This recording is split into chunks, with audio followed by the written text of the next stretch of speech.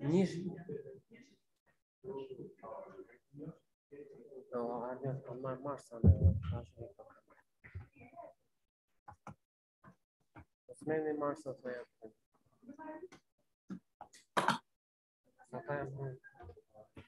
And please don't forget to prepare the video because yes, it's I have already. Okay, great. It's at when someone says now Dr. Kevin Casas Samura. Yeah, okay. I leave this to you. I have. So I'm sorry, Kevin Casas Samura. It's not online. It's video, and you play the video. Okay. It's really at the beginning.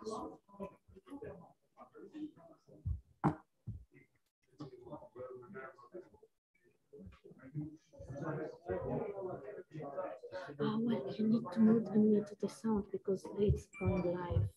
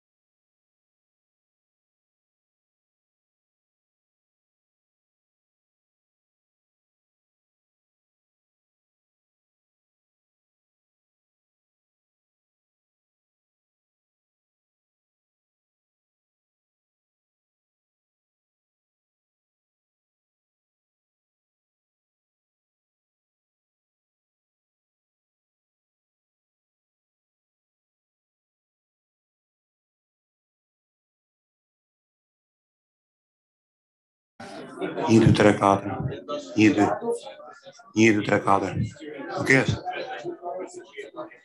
हाँ हाँ हाँ वैसे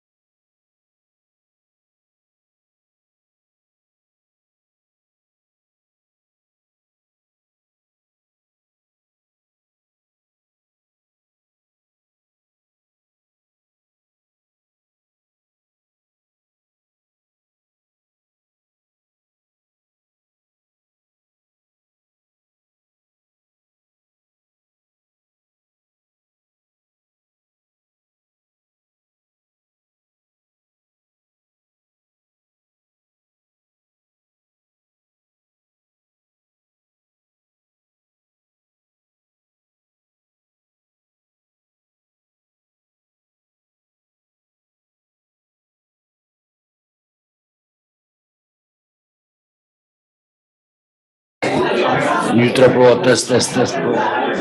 Test, test, Pro, test, test, test, test, test. Ultra Pro, test, test, Pro, test, test, Pro, Ultra, test.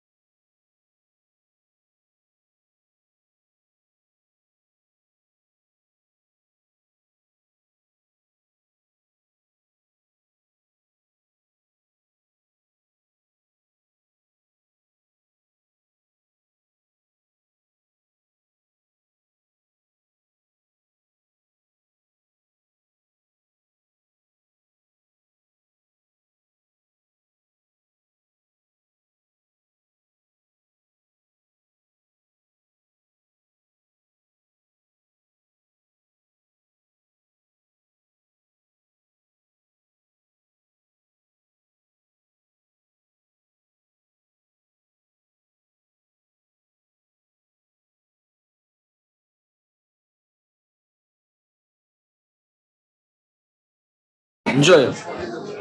Ultra Pro, test, test, Pro, test, Ultra, test, test.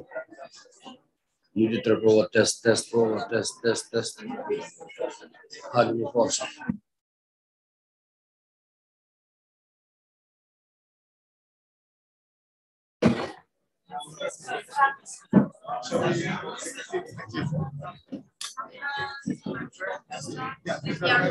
Yeah.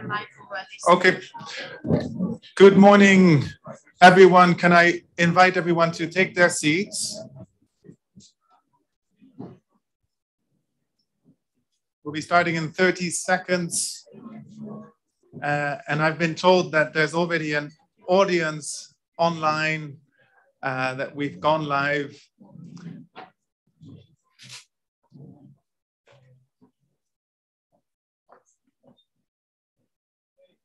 Right.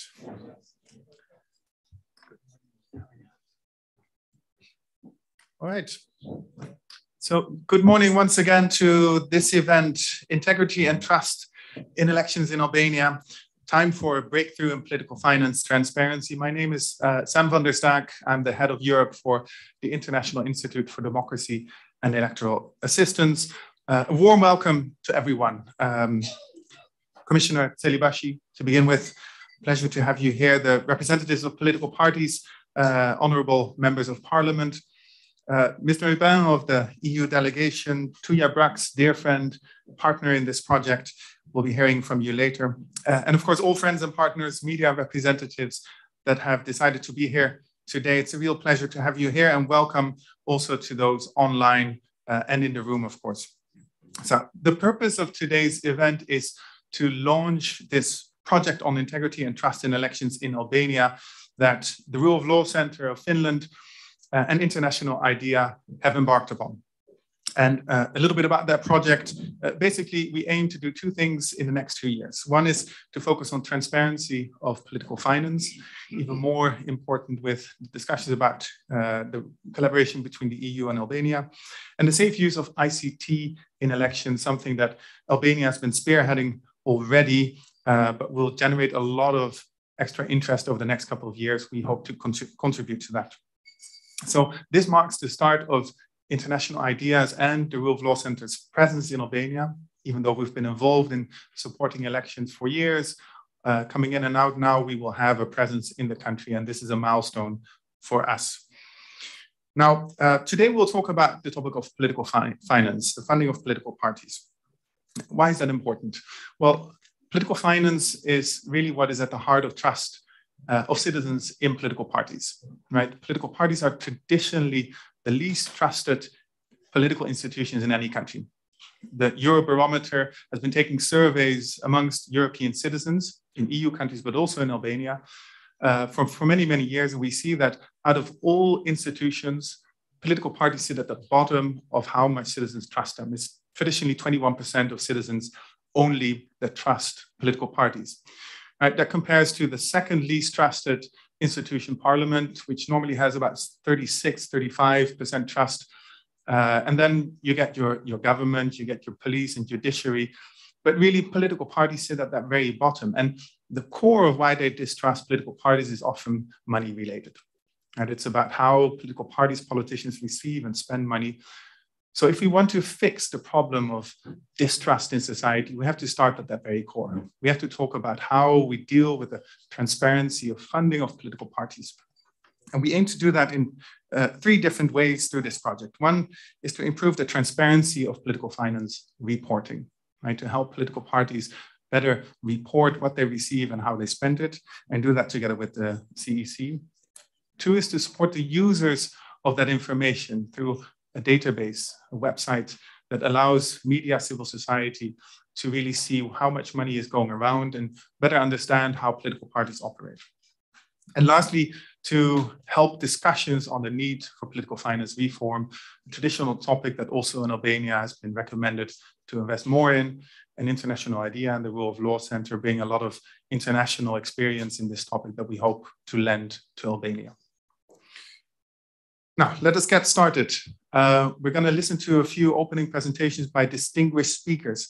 And the first one today is my dear colleague, Secretary General, Dr. Kevin Casas Zamora, who unfortunately is unable to be here with us today due to other obligations, but would have loved to be here and will be in future.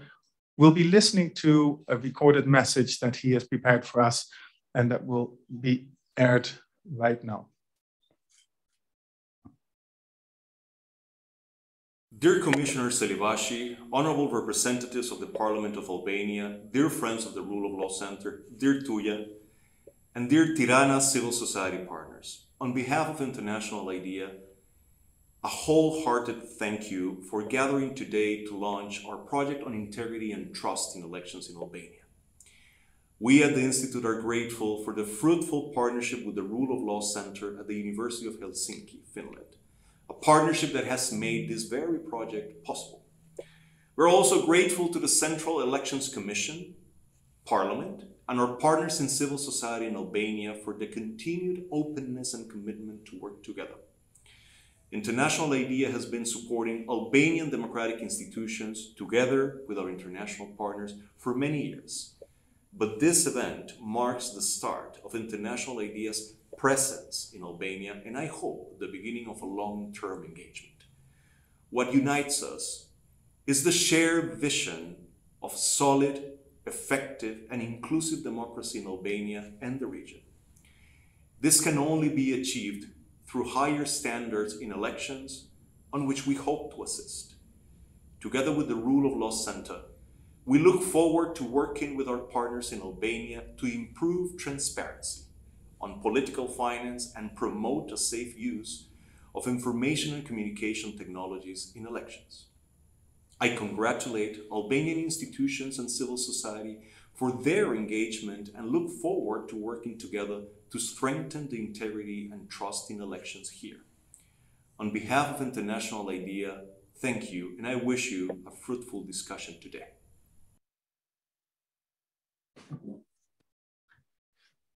Thank you to Kevin, who couldn't be with us here today, Secretary General of International IDEA, for starting us off on this discussion.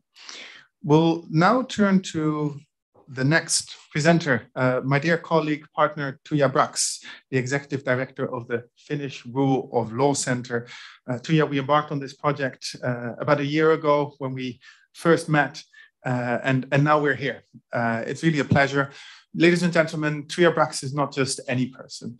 Tuija has been a Minister of Justice in Finland, a long-time member of the Finnish Parliament, but more importantly, she has worked on the topic that we're discussing here today in Finland herself for many years. She has sparked political finance regulatory reforms, been at the start of starting oversight bodies and really capacitating them with the things that we're also hoping to achieve in Albania. So no better person than Tuija to start us off in this discussion. Tuija, the floor is yours.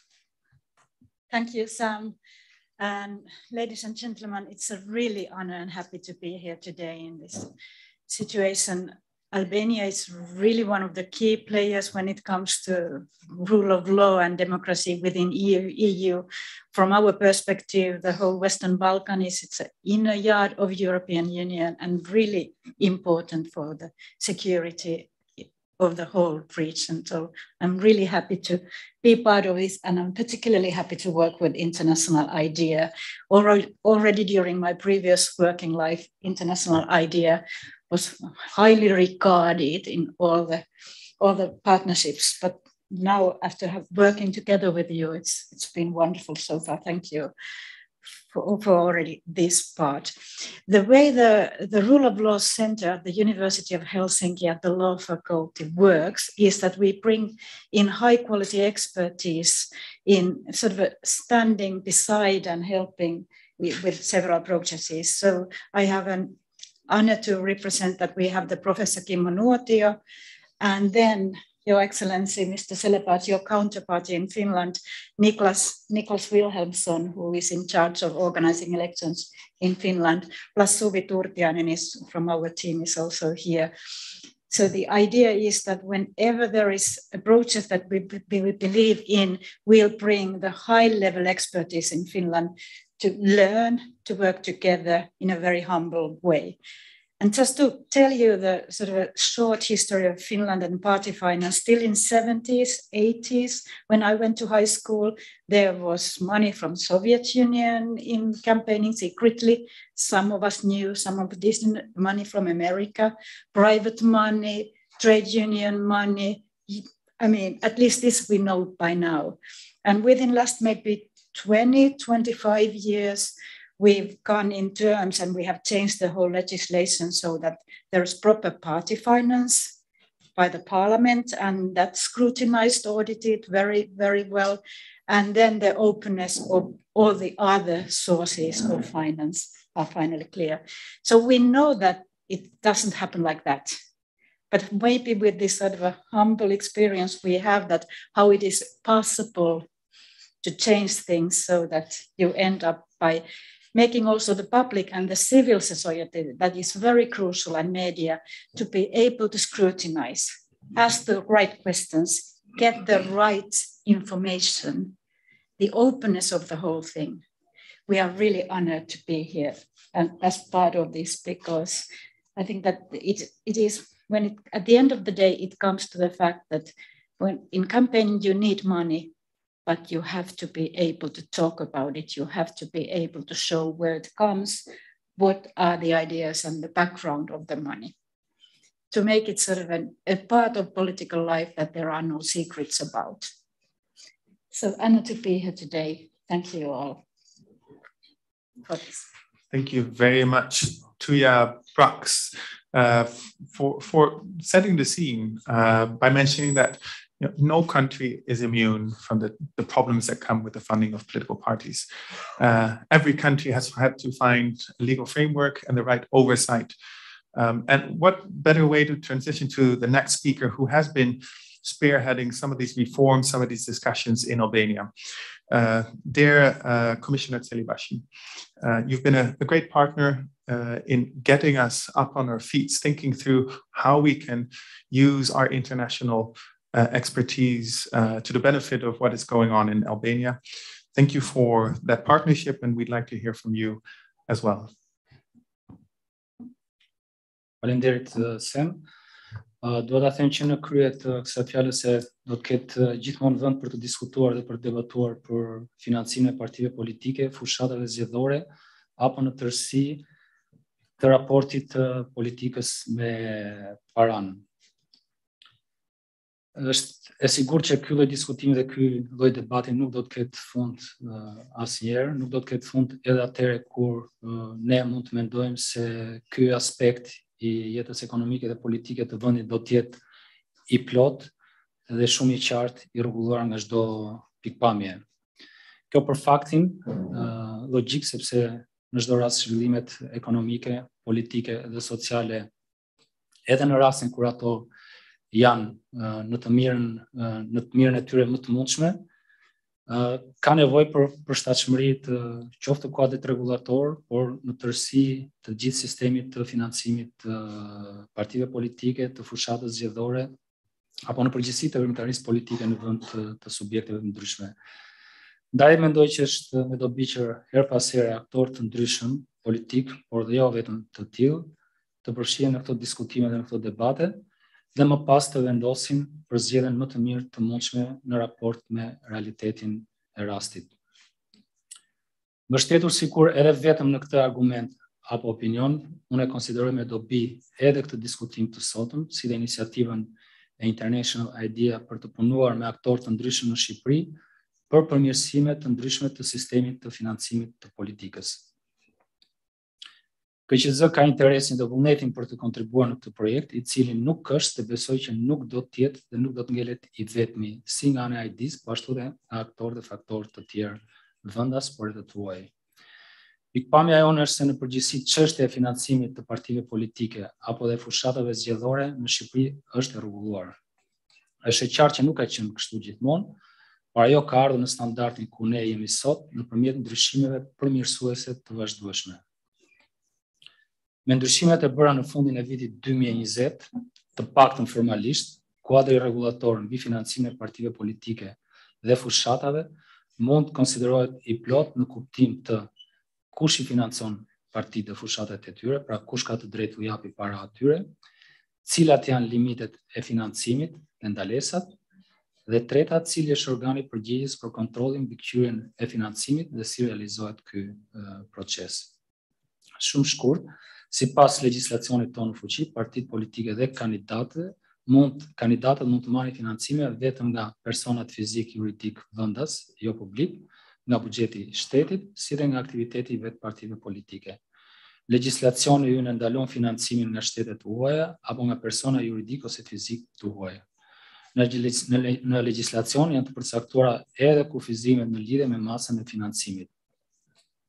Legjislacioni ka përcaktuar gjithashtu edhe organin përgjegjës për mbikëqyrjen dhe kontrollin e financimit të partive politike, të fushatës dhe në përgjithësi të aktivitetit politik në Shqipëri.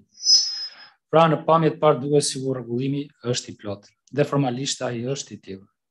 Kjo sepse në përputhje me standardet më të mira në lidhje me sistemin e financimit të politikës, ne kemi përcaktuar kush financon, sa financon dhe kush kontrollon mbi financimet. Por besoj, ashtu sikur se dhe shumica juaj, se nuk është tamam kështu. Bazuar më së paku në një perceptim të fortë të gjerë publik, duket se nuk ka një transparencë të plotë mbi kush financon kë, sa dhe si. Ndaj ngelet pyetja, a ka vend për përmirësimet më tepshme të këtij sistemi? KQZ mendon se po. Më së pari mendoj se vetë kuadri rregullator ligjor ka nevojë për plotësime dhe qartësime në lidhje me financimin e partive dhe të fushatave.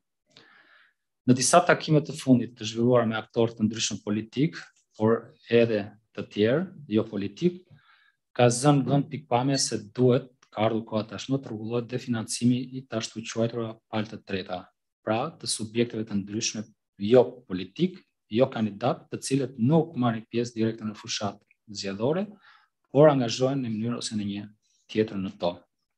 Gjithashtu, mendojmë se ka ardhur koha, s'ka kaluar koha, mund ta themi këtë me siguri, që duhet të përfshihen në monitorimin dhe financimin për partitë dhe fushatat e tyre, edhe shpenzimet në median e shkruar, rrjetet sociale dhe në përgjithësi në internet apo në mjetet tjera të komunikimit, veç mediave klasike, radiot dhe televizionit. Sot, raportimi i partive politike është thuajse tërësisht formal dhe monitorimi dhe verifikimi nga KQZ i këtyre raportimeve ngelet vetëm brenda kuadrit formal dhe sipërfaqësor të vetëm asaj çfarë vetë partitë raportojnë. KQZ nuk ka sot thuajse as pak autorizime ligjore për të shkuar më thellë në vërtetimin e përmbajtjes së raporteve që paraqiten nga partitë politike.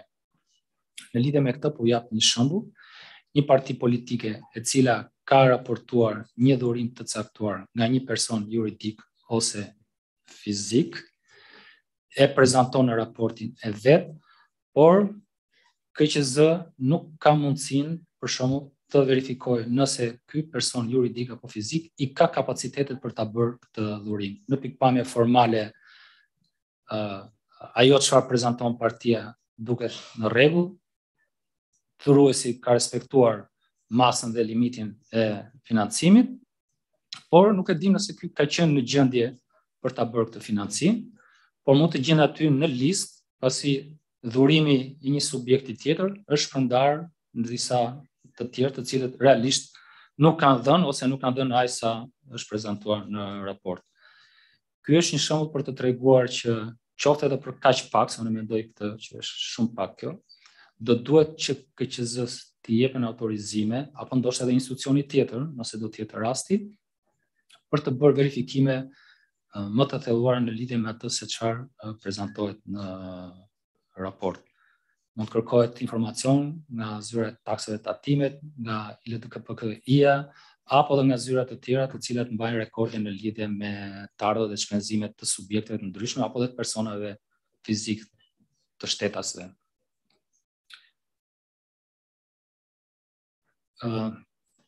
Gjithashtu mendojmë që ndryshimet në tërësi të kuadrit rregullator ligjor në Shqipëri duhet të përfshin jo vetëm kodin zgjedhor, por më së pari dhe ligjin për partitë politike. Kështu mendoj se partitë duhet të kenë detyrimin që në mënyrë periodike të bëjnë publike në radhë të parë për anëtarësinë e vet, e më pas për gjithë të tjerët çdo gjë që ka të bëjë me paratë që marrin dhe ku i shpenzojnë këto para. Të paktën perceptimi ynë është që edhe brenda vetë partive politike ka pak transparencë ndërmjet partive, institucioneve administruese të buxheteve të një partie politike dhe anëtarësisë në lidhje me atë se nga i marrin paratë, si marrin, si i shpenzojnë dhe të tjera. KQZ ka qenë e detyruar që të bëjë auditimin e një numri të madh të partive politike të regjistruar në regjistrin e partive politike në gjykatën e rrethit gjyqësor Tiranë. Janë rreth 131 parti politike, të paktën sipas të dhënave që KQZ disponon, të regjistruara në këtë regjistër. Për më shumë se 50% të tyre nuk ka asnjë informacion në lidhje me adresat, kryetarin e partisë apo organin e rastit drejtues, të cilat janë të pasqyruara në këtë regjistër. Ligji për partitë politike duhet të ofrojë një zgjidhje ligjore për këto rrethana. Partitë duhet të jenë të detyruara me ligj që nëse ndryshojnë adresë, duhet të njoftojnë zyrtarisht Komisionin Qendror të Zgjedhjeve brenda një afati të caktuar, qoftë në mënyrë të drejtë për drejtë nga vetë partia, apo dhe nëpërmjet gjykatës së rrethit gjyqësor Tiranë. Mospërmbushja e këtij detyrimi nga ana e një partie të caktuar duhet ta penalizojë atë deri dhe në mos regjistrimin në zgjedhje. KQZ aktualisht, dhe këtë ja u them me siguri të plot, harxhon shumë kohë, energji dhe financa për të gjetur adresat e këtyre partive dhe më shumë akoma për të bërë formalitetin e marrjes së raporteve dhe të vlerësimit të këtyre raporteve. Janë rreth 80 parti që nuk kanë marrë pjesë në 4 zgjedhjet e fundit, në të paktën 4 zgjedhjet e fundit. Këto, por edhe shumë të tjera, nuk kanë përfituar fonde publike, prej kohësh gjithashtu nuk ka fare gjurmë të aktivitetit të tyre politik. Pra, duket se këto parti realisht nuk ekzistojnë. Në vlerësimin ton, ligji duhet të ndryshojë për të vendosur me këtë rast prioritete në lidhje me kontrollin financiar të partive nga KQZ. Partitë pjesëmarrëse në zgjedhjet e fundit, ato domosdoshmërisht duhet të nështrohen kontrollit dhe verifikimit financiar.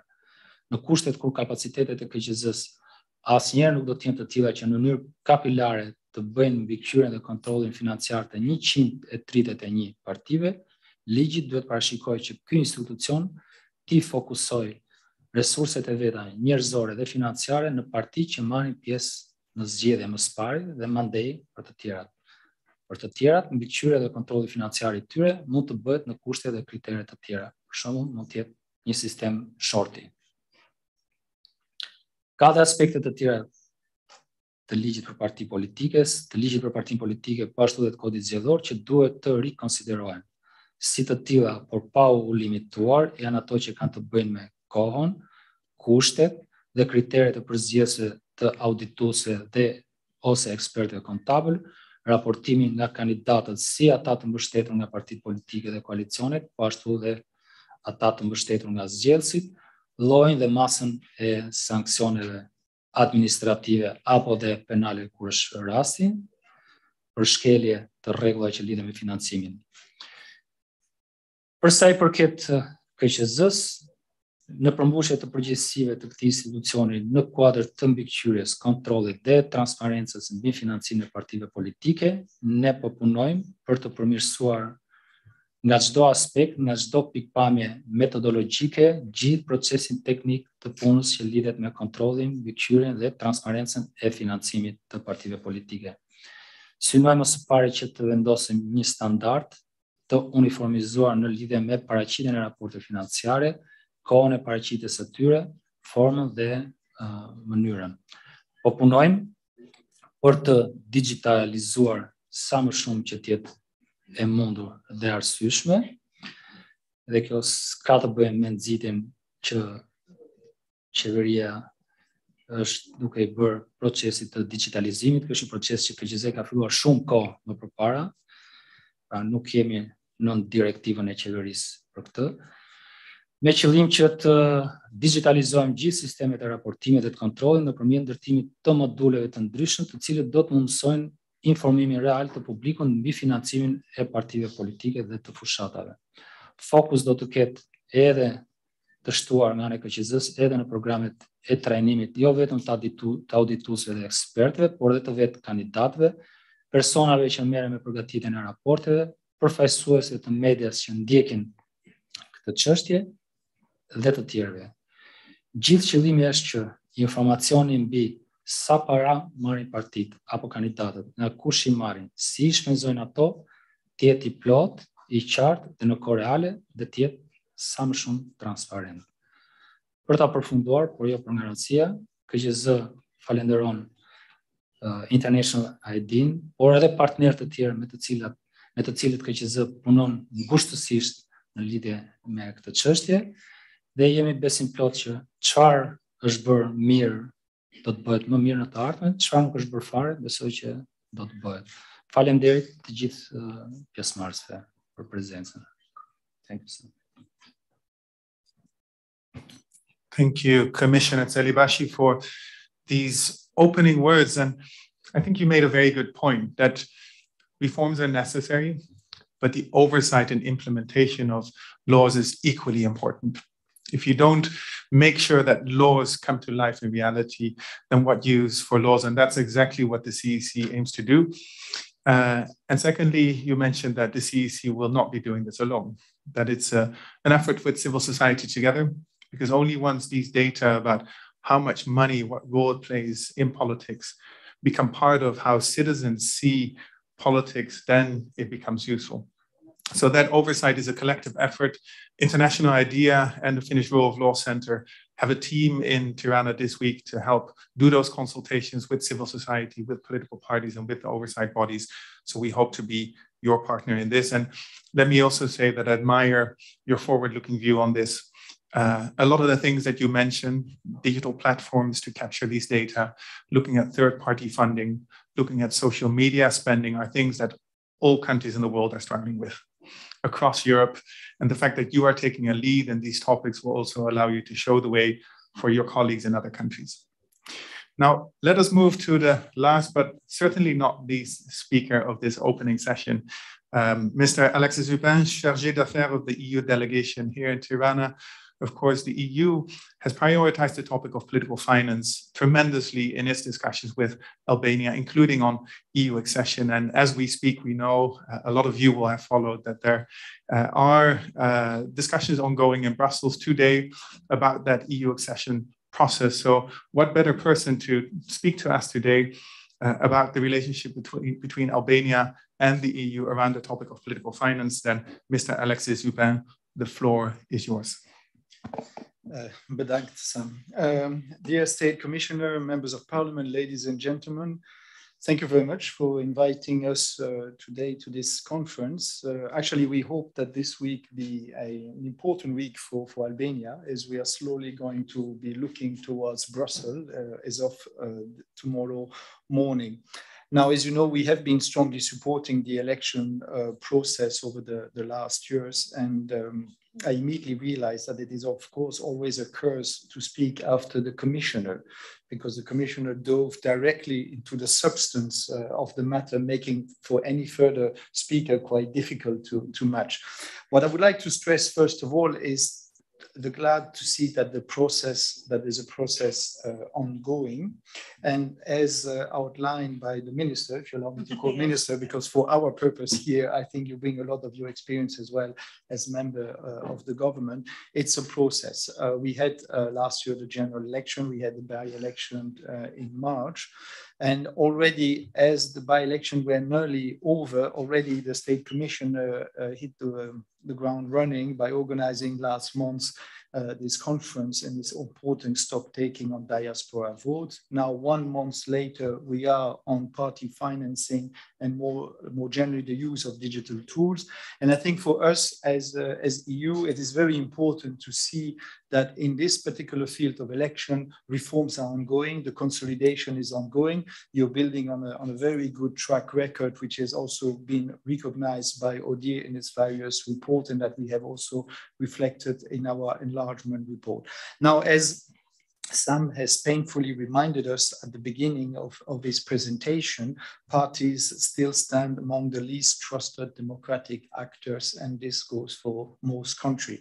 It is a stark reminder, but it is a good starting point as well to tell us that, and you said it as well, that no country is immune. And allow me to say that the EU as such is not immune either from improvement. And I think it is one of these interesting areas, while Albania itself is moving forward with consolidating its already strong basis on the side of the EU and the European Commission. We are also proposing legislation in order to tackle political advertisement, party funding, and the flow of money in general within European political parties, and when it comes to our own European election. And what does it mean is that we need to keep up with the pace of change. We cannot simply say that the Copenhagen criteria are setting in stones 25 or 35 years ago, and for acceding states, there's a set of rules to be taken. No, we need to adjust. And for instance, in the case of the EU, we have recently decided a targeted advertisement which relies on profiling based on so sensitive data like political views will be forbidden. So it's really a progress that is going forward in all countries and not just in acceding state. And this is also a call, of course, for modesty, a humble call, as you rightly said yourself. I think you brought us an interesting historical perspective, even more interesting since the 24th of February, but also interesting when we keep in mind some of the election interference also across the Atlantic from the same actor that you actually mentioned in your own presentation. So very much Finnish days, I would say, these days in Tirana. Now, the very good thing about this conference is that you have also invited members of the parliament. So as EU delegation and representing the EU, allow me to say that part of the work in order to consolidating this work will be with the CEC, and Sam, you rightly mentioned the issue of the oversight that was mentioned by the commissioner. Part of the exercise will be in terms of bylaws, but also the ball is also in the camp of the parliament, if you allow me to say, turning on my left. Now we have, and I would say at last, have the working group on electoral reform up and running. And of course, our hopes are very high that you will deliver on the next stage of consolidation of reform. Now, international actors have also been mentioned in the previous presentation. Allow me to say this will not come as a surprise coming from what we are also meaning a donor, that we very much like the idea and we like to see, and we see it happening, which is very good. We are very much encouraged by the close coordination, not between IDEA, but also by our funded project with the Council of Europe. And I think this is the way, in a way, to go forward, also with our colleagues of the OSCE. I think it's important that the strand goes forward together. So thank you very much, and very much looking forward to hear the intervention throughout the morning, including from our representative from the civil society, which I think will also have a lot to say. Thank you. Thank you, Mr. Hupin, for sharing your thoughts on the topic of political finance, on how this relates to the relations with the EU, but also for pointing out that it takes two to tango. It's not just the oversight bodies, it's not just civil society, it's not just political parties or parliament, it is something we have to do together. That brings us to the end of this opening session. I want to thank all speakers, Mr. Upin, Tuya Brax, Mr. Tselibashi, and the Secretary General of International IDEA, Kevin Casas-Zamora, for starting us off on what I anticipate to be a very good debate throughout this morning. Thank you very much, and we will move to the next session now, where we'll be hearing from the politicians. Onto that.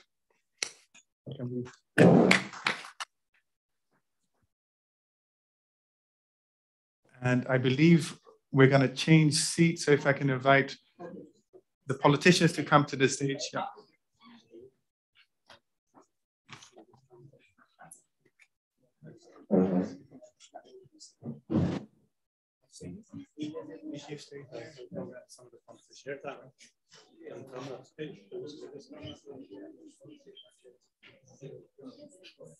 Yeah.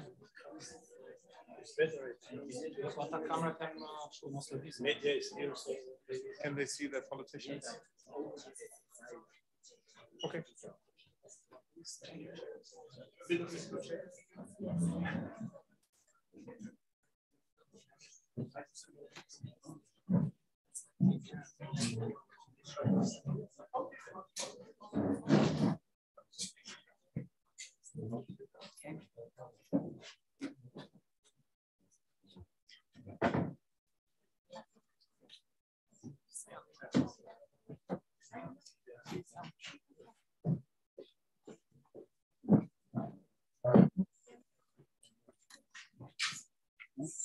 So let us proceed then to the next session. I have an honor to monitor this one, and it will be about the commitment to political finance transparency through electoral reform. This issue of commitment has been raised last year and the year before, not only due to the terrible outturns in Afghanistan, but also in several other reports and auditing reports, the Court of Auditors in Luxembourg, that when it comes to rule of law and the party finance and the reforms of openness, the basic requirement is that there has to be commitment. And the other way around, the lack of commitment and the turnout seems to be close to zero, or sometimes even worse than that. And what I've heard already today is that we are at the space in Albania that very critical moment, but also a huge window of opportunity that this commitment seems to be on the air. And let's hear whether I'm right or wrong. And it's not only commitment of the parties, of course, also what we learned in Finland is that the commitment of the civil society and press needs to be there as well. That you audit, you demand, you scrutinize the level of commitment. But now we concentrate on the party part. And we have here today three very distinguished, honorable and important persons in this project. I've heard that we start with co-chair of the ad hoc parliamentary reform, Enke Leit, I think, was that right? So, yeah. And Ali Baye, sort of, hopefully. And then we continue to Eridian Saliani, sort of, hopefully, right? And I've been informed that Petrit Vasili is in his way. There is another meeting going on, but he will be here during the session. So we'll have time to listen to all of this. So about the commitment, about the prospects, about the hope and future, bright future, I believe. Please, the floor is yours.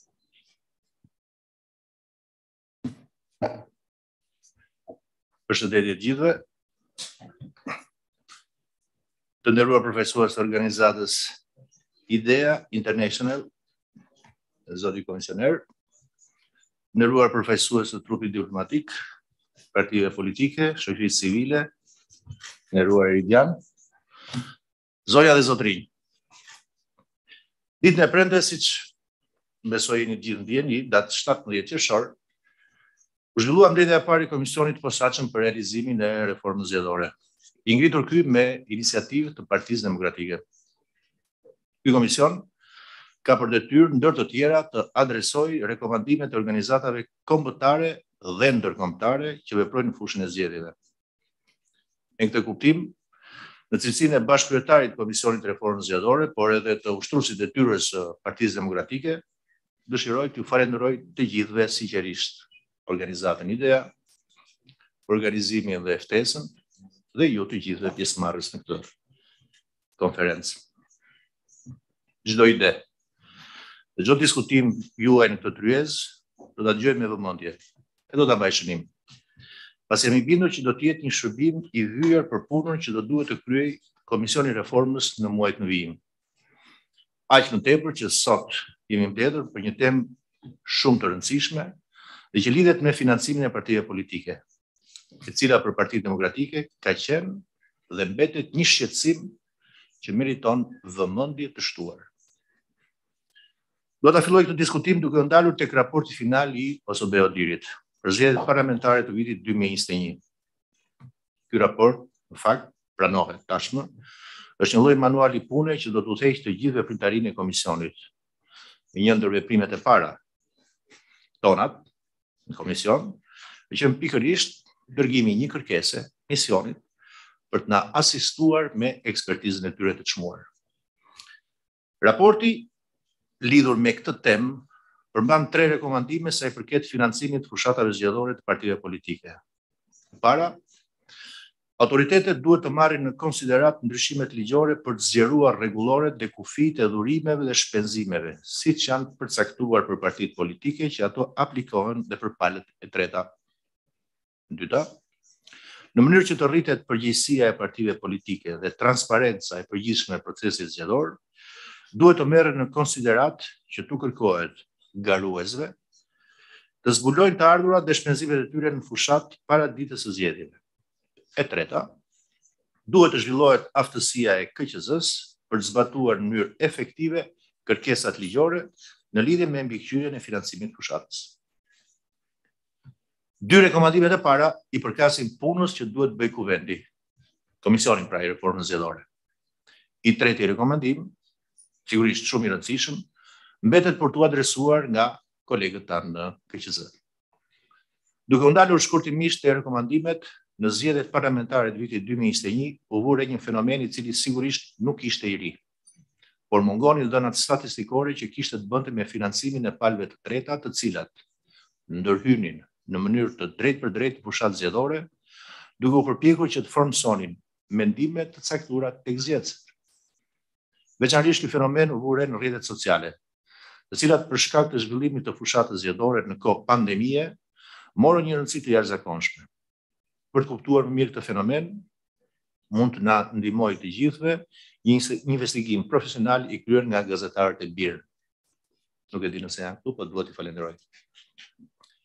Konkretisht, ky investigim tregoi se përveç kandidatëve dhe partive politike, shpenzimet larta në Facebook janë bërë nga një numër faqesh, të cilat kanë publikuar reklama denigruese kundër opozitës, faqe të tilla si Untold Stories of Albania, pun, të jesh grua, pakës dritë dhe ligj dhe rend. Nga emri s'kan lidhje me asgjë. Synimi ishte vetëm denigrimi pejorativ i opozitës. Këto 5 faqe kanë shpenzuar në total $29.722 për reklama gjatë fushatës zgjedhore. Administratorët apo pronarët e këtyre faqeve mbeten anonim. Numrat e tyre të telefonit ishin të njëjtë dhe pas tyre nuk përgjigji askush. Pasi telefoni dilte i fikur. Megjithëse vlera është mjaft domethënëse $30.000 fushatë zgjedhore për 5 faqe Facebooku, të cilat nuk dihet se nga gjeneroheshin, ato nuk rezultojnë të jenë deklaruar nga asnjë parti politike si shpenzim zgjedhor, të cilat nisur nga përmbajtja që kishin kundër opozitës, mund të merren me mend favor të kujt ishin apo kujt i shërbenin.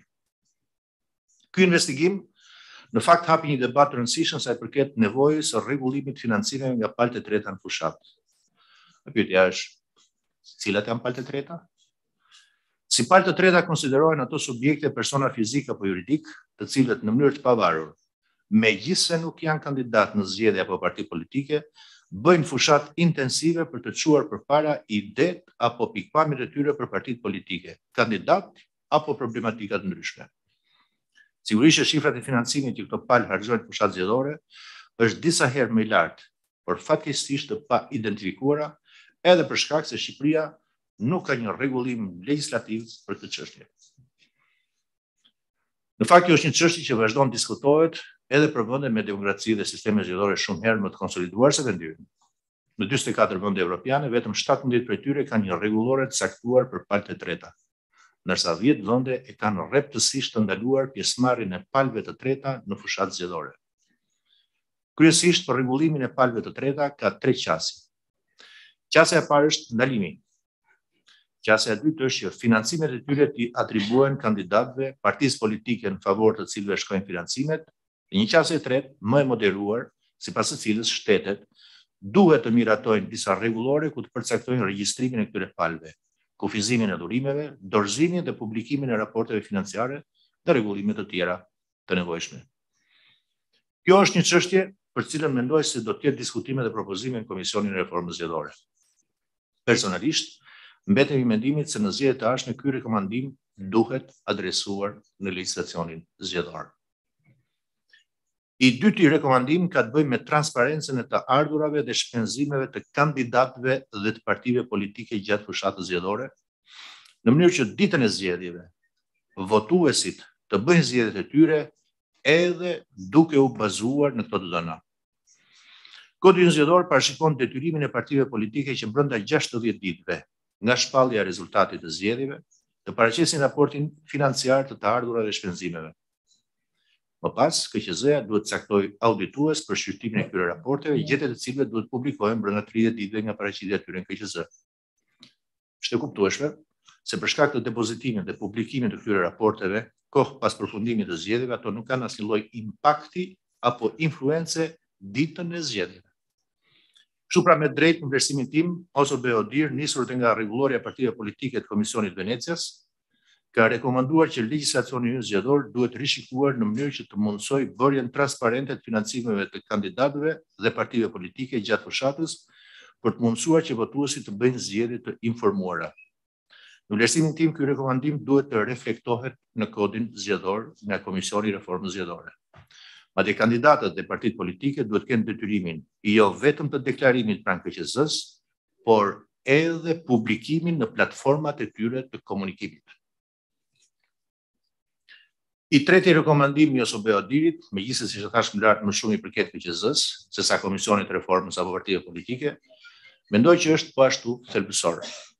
Është tashmë e njohur citati se Shqipëria ka ligje shumë të mira, por zbatimi i tyre është i dobët. Mendoj se gjatë viteve të fundit Shqipëria ka bërë përpjekje të mira për të garantuar një legjislacion të mirë dhe në përputhje me standardet ndërkombëtare, megjithatë zbatimi ka mbetur shqiptar. Shpesh importimi i dispozitave cilësore nga legjislacionet ndërkombëtare nuk jep garanci për sukses, pasi ato kërkojnë të merren parasysh nevojat, kultura, specifikat vendase. Vëzhguesit e Beodirit vërejtën gjatë zgjedhjeve të 25 prillit se vëzhguesve të KQZ-s u mungonte metodologjia, trajnimi dhe përvoja e dur për të mbikëqyrur financat e fushatës, çka solli dhe më vonë një punë jo rezultative. Në fakt, këdo që të pyesësh për financimet e partive politike, do të thotë që ajo që deklarohet në raportet zyrtare është pa krahasimisht më e vogël se financimet reale të partive politike, veçanërisht në fushatat zgjedhore. Natyrisht, këto financime shkojnë kryesisht për partitë e mazhorancës, të cilat për shkak të ushtrimit të pushtetit kanë mundësi më të shumta për të tërhequr financime. Tu nuk flas për financimet që partitë politike marrin nga buxheti i shtetit.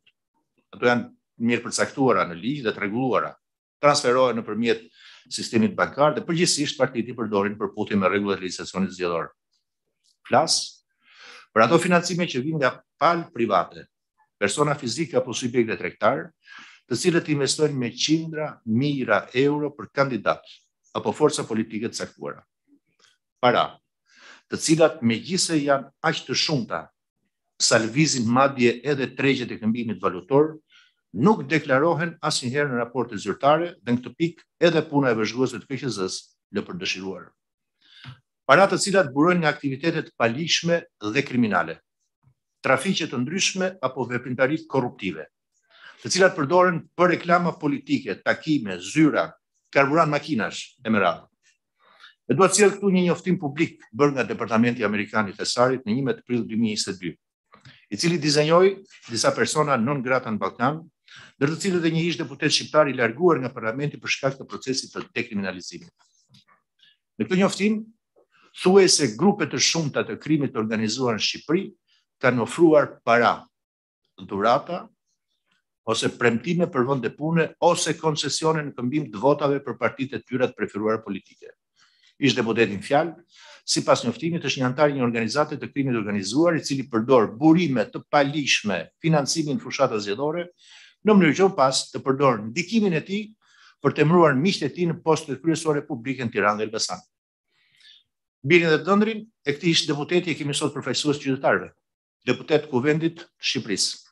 Fakt tjetër, i konfirmuar dhe nga raporti final i OSBE-Odirit, raporti vjetor i dash për vitin 2021 dhe rezoluta e Parlamentit Evropian është se shitblerja e votave vazhdon të mbetet një shqetësim madhor për proceset zgjedhore në Shqipëri.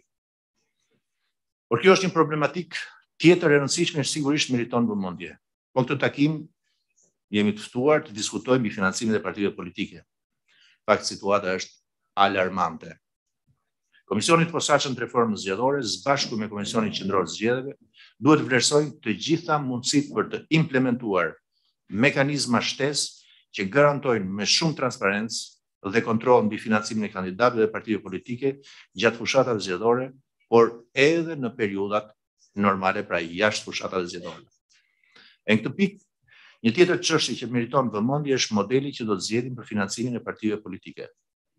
Në vitin 2020, pati një diskutim nëse financimi i partive politike duhet bëhet vetëm nga fonde publike, vetëm me fonde private, apo një sistem i përzier mes të dyjave, i cili duket më i përafërt me sistemin që kemi aktualisht.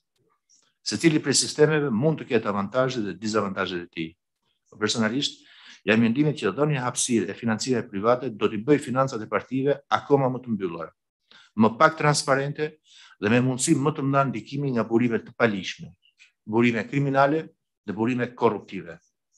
Në këtë kuptim, mbeten në favor të një financimi nga buxheti i shtetit, i cili është i matshëm, i kontrollueshëm, qarkullon nëpërmjet sistemit bankar, i jep më së shumti mundësi organeve që ligji ka ngarkuar me detyrën e mbikëqyrjes të kryejnë më mirë kompetencën e tyre kontrolluese. Ju falenderoj edhe një herë për ftesën dhe vëmendjen. Mbetem i hapur të dëgjoj të gjitha mendimet e secilit prej jush dhe ju jap garancinë se Partia Demokratike do t'i sjellë ato me respekt dhe konsiderat në tryezën e Komisionit të Posaçëm për realizimin e reformës zgjedhore. Sot është dita të flasim hapur. Shumë faleminderit.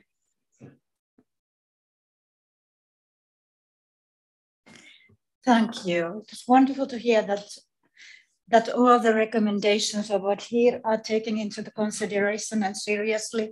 That was very convincing that you are really taking it on your agenda and also highlighting the severe problems that are linked with the non-transparency and the dangers of the shortage. And the third party issue, and also the social media and internet campaigning and tracing that money, how difficult it is, as was already referred with Alexis Hapkin also and been previously, so that the work seems to be on track from that perspective. So let us continue then, please, the floor is yours, Mr. Salinje. Faleminderit për ftesën. Ju përgëzoj organizatorët për organizimin e tryezë për një temë kaq të rëndësishme, që tashmë është aktuale si në diskutimin politik, atë dhe në atë teknik. Unë nuk do kaloj në përsëritje, se shumë gjëra këtu thanë nga organizatorët, nga zoti Celibashi që bën raport shumë mirë, si dhe nga zoti Alibej, i cili kishte prekur raportin e OSBE-Odirit dhe ne jemi dakord me të gjitha ato çka u pasqyruan në këtë raport. Unë besoj se tashme aktualiteti politik dhe koha ka ardhur që ne të bëjmë një ndryshim thelbësor të ligjit partive politike. Pra të gjitha këto që thuan, ne duhet i pasqyrojmë qartë në ligjin e partive politike si dhe në mënyrë komplementare me kodin zgjedhor. Pra në të dy kjo pjesë, financimi partive politike, shpenzimet, kontrolli, trajtohet në mënyrë të veçanta si në kodin zgjedhor ashtu dhe në ligjin për partitë politike. Tashmë ka ardhur koha që ligji për partitë politike këto të trajtohen dhe ky ligj duhet të besoj pavarësisht është një ligj me 71 vota duhet të trajtohet në kuadër të reformës zgjedhore. Pra palët, Partia Socialiste, Partia Demokratike, gjithë pjesëmarrësit në këtë reformë duhet të trajtojnë dhe këtë ligj. Dhe duhet për arsye se kur ndryshimet bëhen në mënyrë paralele, këtu shikohen dhe kundërshtitë dhe mungesat që ka një ligj dhe ligji tjetër. Besoj që tashmë është një praktikë e mirë nga KQZ-ja, se si kontrollohen këto shpenzime, por KQZ-ja vetë si organ, për shkak të kohës shkurtër, unë besoj nuk e ka mundësinë që të bëjë një transparencë dhe një kontroll efikas të veprimtarisë të financimit të partive politike dhe më pas të shpenzimeve. Besoj tashmë ne nuk duhet të shikojmë vetëm pjesën e parë për sa i përket financimit në fushat zgjedhore, por dhe atë para fushatës zgjedhore. Për arsye se partitë politike janë parti elektorale të cilët funksionin e tyre kanë në funksion elektoral. Pra çdo veprimtari që kryejnë, pavarësisht brenda ose jashtë fushatës, e kryejnë në funksion elektoral. Unë besoj që siç edhe u tha, që jam dakord me gjithë ato shtesat që mund të bëjnë ligjit për partitë politike, por mund të ketë edhe të tjera. Por isia ka sjellë që praktika vetë, ne kemi dy praktika sot në Shqipëri, kemi dy praktika penale përsa i përket mënyrës së financimit për lobistët. Njëra është e mbyllur, tjetra është në hetim, dhe unë besoj dhe organizata ndërkombëtare Greco e ka dhënë një rekomandim për shtetin shqiptar, ku thot që në kuadër të randit 5, thot Greco, rekomandohet marrja e masave për përcaktuar financimit dhe rregullat e hollësishme se si personat në funksione të larta politike vendosin kontakte me lobistë dhe palë të tjera të treta që kërkojnë të ndikojnë në legislacionin e shtetit dhe aktivitetet të tjera. Për qëllime dhe arritja e këtij objektivi është tepër e rëndësishme për të shmangur, thot, ardhin e partisë pushet ose për të ndikuar në ligjbërjen e një shteti. Pa do thoya që tashmë koha ka ecur, mënyra se organizohen partitë politike ka evoluar, siç është digitalizimi, por është edhe lobimi, edhe kjo duhet pranuar që ekziston dhe lobimi, por ne do të përcaktojmë rregulla të sakta se si bëhet ky lobim, mënyra se si për çfarë bëhet dhe transparent shumë e rëndësishme është fondi që bëhet për këto lobime. Besoj që kjo tryezë i shërbej asaj çka unë thash tryezës reformës zgjedhore, të shërbej legislativit ku deputetët marrin nga kjo tryezë rekomandime të rëndësishme për sa i përket financimit, por do të thoja që në komplementar me ligjin e partive politike duhet të ecin të dyja bashkë ndryshime. Nëse duhet të bëjmë një zgjidhje përfundimtare, duhet të ndryshojmë dhe ligjin për partitë politike në këtë kohë. Për arsye se duhet të shikojmë dhe dallimet që ka ligji dhe ndryshimet nga kodi zgjedhor dhe nga ligji për partitë politike. Që mos ketë përplasje pastaj një ligj parti politike me kodin zgjedhor, si dhe të përcaktojmë institucionin e qartë i cili do bëj kontroll. Nëse do t'i lëm KQZ-s, atëherë KQZ-s do t'i japim vërtet kompetencë, do t'i shtojmë, nuk e di, mund të shtoj KQZ duhet të ketë një detyrim për kate që të merret vetëm me këtë punë dhe nuk do të jetë një punë dytësore që KQZ-ja bën se për zgjedhjes. KQZ-ja ka primar organizimin e zgjedhjeve. Këtë e ka si punë dytësore, por për mua KQZ-ja nëse do ngjiret KQZ-s do të ketë një zyrë përkatëse që do merret vetëm me këtë punë në institucionin e KQZ-s. Faleminderit, ju uroj punë të mbarë dhe besoj që konkluzionet e këtij takimi të shërbejnë transparencës për çfarë ne flasim sot, se transparenca është një fjalë shumë e madhe, por për transparenca për financimin, për shpenzimet, por edhe për bërjen e politikës është shumë e mirë. Faleminderit, ju uroj punë të mbarë. Thank you. That was also very convincing to hear that you also take into account what Greco has stated. While I was Minister of Justice and I was in charge of reforming the whole campaigning and party financing, making it online and public at the time in Finland, a little bit more than 10 years ago, Greco was really an important partner in the whole renew and reform process. So I was particularly happy that also Greco was mentioned in your speech, and also that it's not only campaigning and party finance, what happens between the elections and the lobbying part is also important when it comes to issue of money in politics and the openness of all. So an honor to continue and warmly welcome Petrit Vasili to join us. And please, the floor is yours about the commitment and the committee work, please.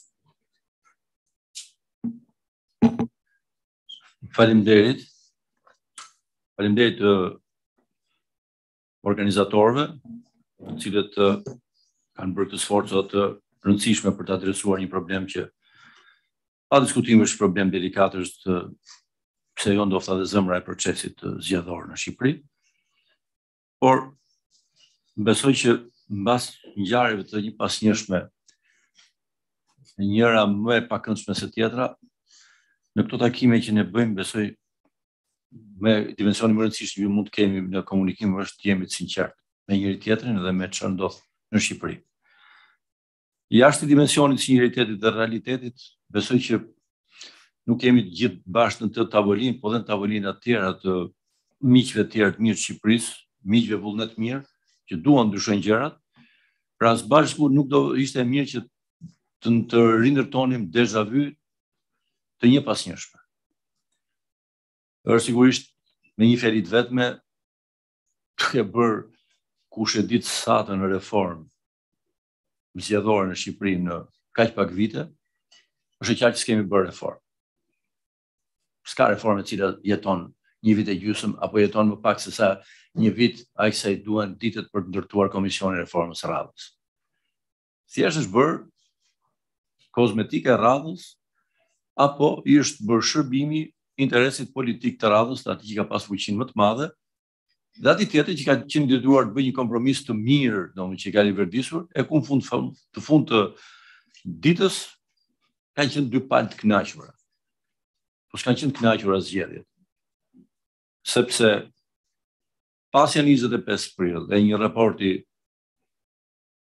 në historinë e zgjedhjeve nga më kritikët që mund të ekzistojë. Për memorje, kam pas një fat ndryshëm nga të tjerët që duke qenë antar i Komisionit Qendror Zgjedhjesh në ndofta më të vështira të 92-shin ku ndryshonte sistemi, kam vetur sigurisht pamend dhe në gjithë fantazinë time nuk mund të shkonte që në 25 prill të 2021-shit do të kishte një raport zgjedhjesh shumë më kritike, më të fortë se atyre të 92-shit, të cilat kishin të gjithë të drejtën e Zotit ishin zgjedhje të dobta, zgjedhje me probleme, organizoheshin nga partia që kishte qeverisur 50 vjet, po fakti ndodhi. Por ku ndodhi kjo? Se kjo lidhet pikërisht me reformat. Kjo ndodhi masi kishin bërë një rishikim, rishkruajtje rregullash, të cilat u formsuan në një marrëveshje në 5 qershor, ku ishin adresuar dhe jo pak rekomandimet ose OSBE-ut, që konsistonin rreth parë mbi gjitha në mos përdorimin e administratës publike dhe të fondeve publike. Dhe një pjesë e tyre janë shkruar kaq mirë e bukur sa që unë i sfidoj këtë doj, jo se i kam shkruar unë, kanë shkruar teknicianët, nëse mund t'i shkruajnë më mirë. Po kush ishte kanceri i problemit? Kanceri është zbatimi i tyre.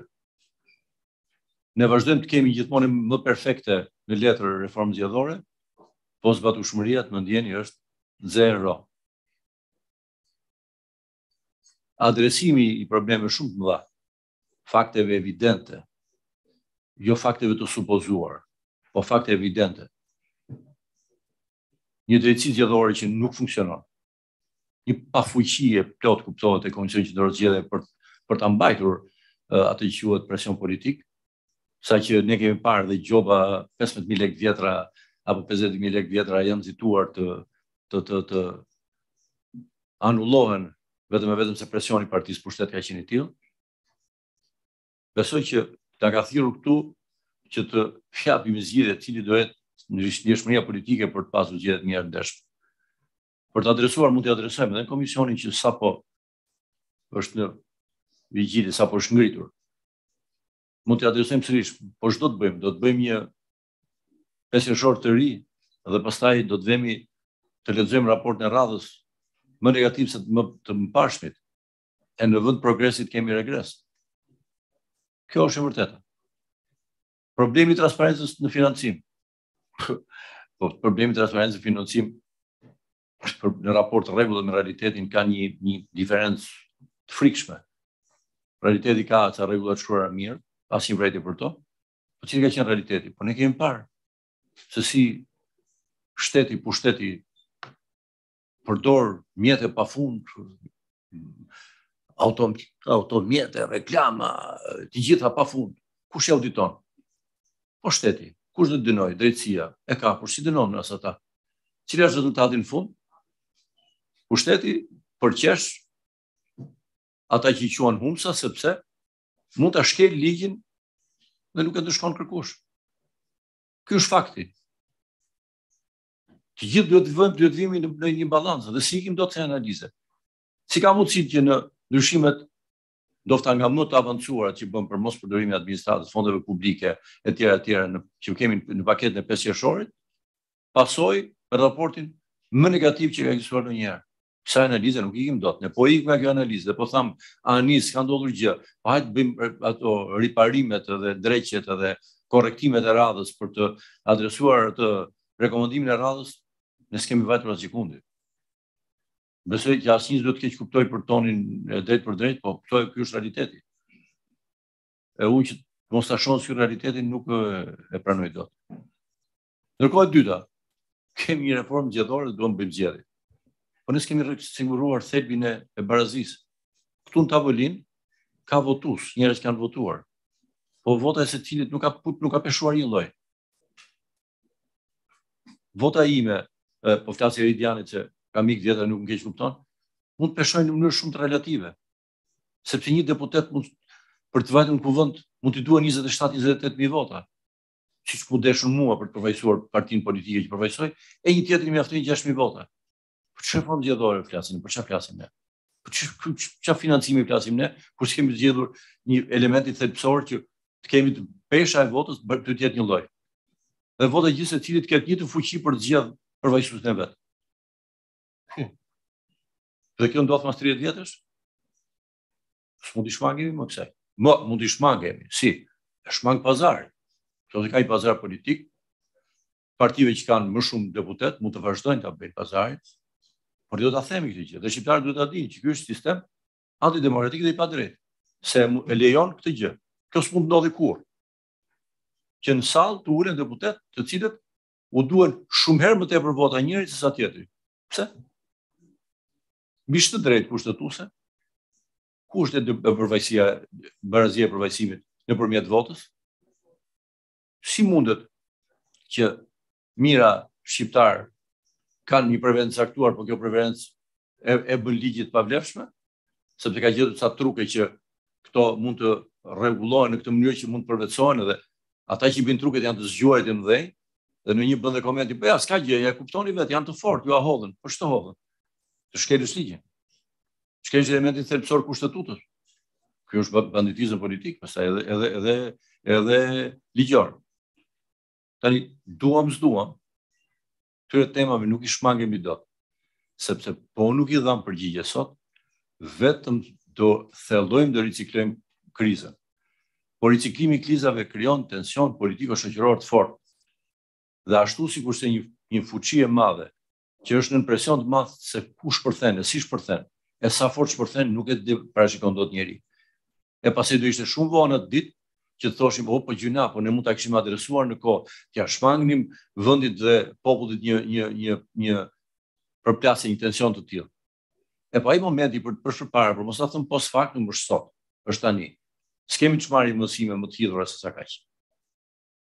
Dhe përsa i takon temës, unë e mbështet plotësisht temën e zgjedhur nga organizatorët për transparencën, financimin e partive etj. Por ju them sërish, me mbështetjen tuaj, përsi do t'i shkruaj, përsi do impenjohemi t'i miratojmë.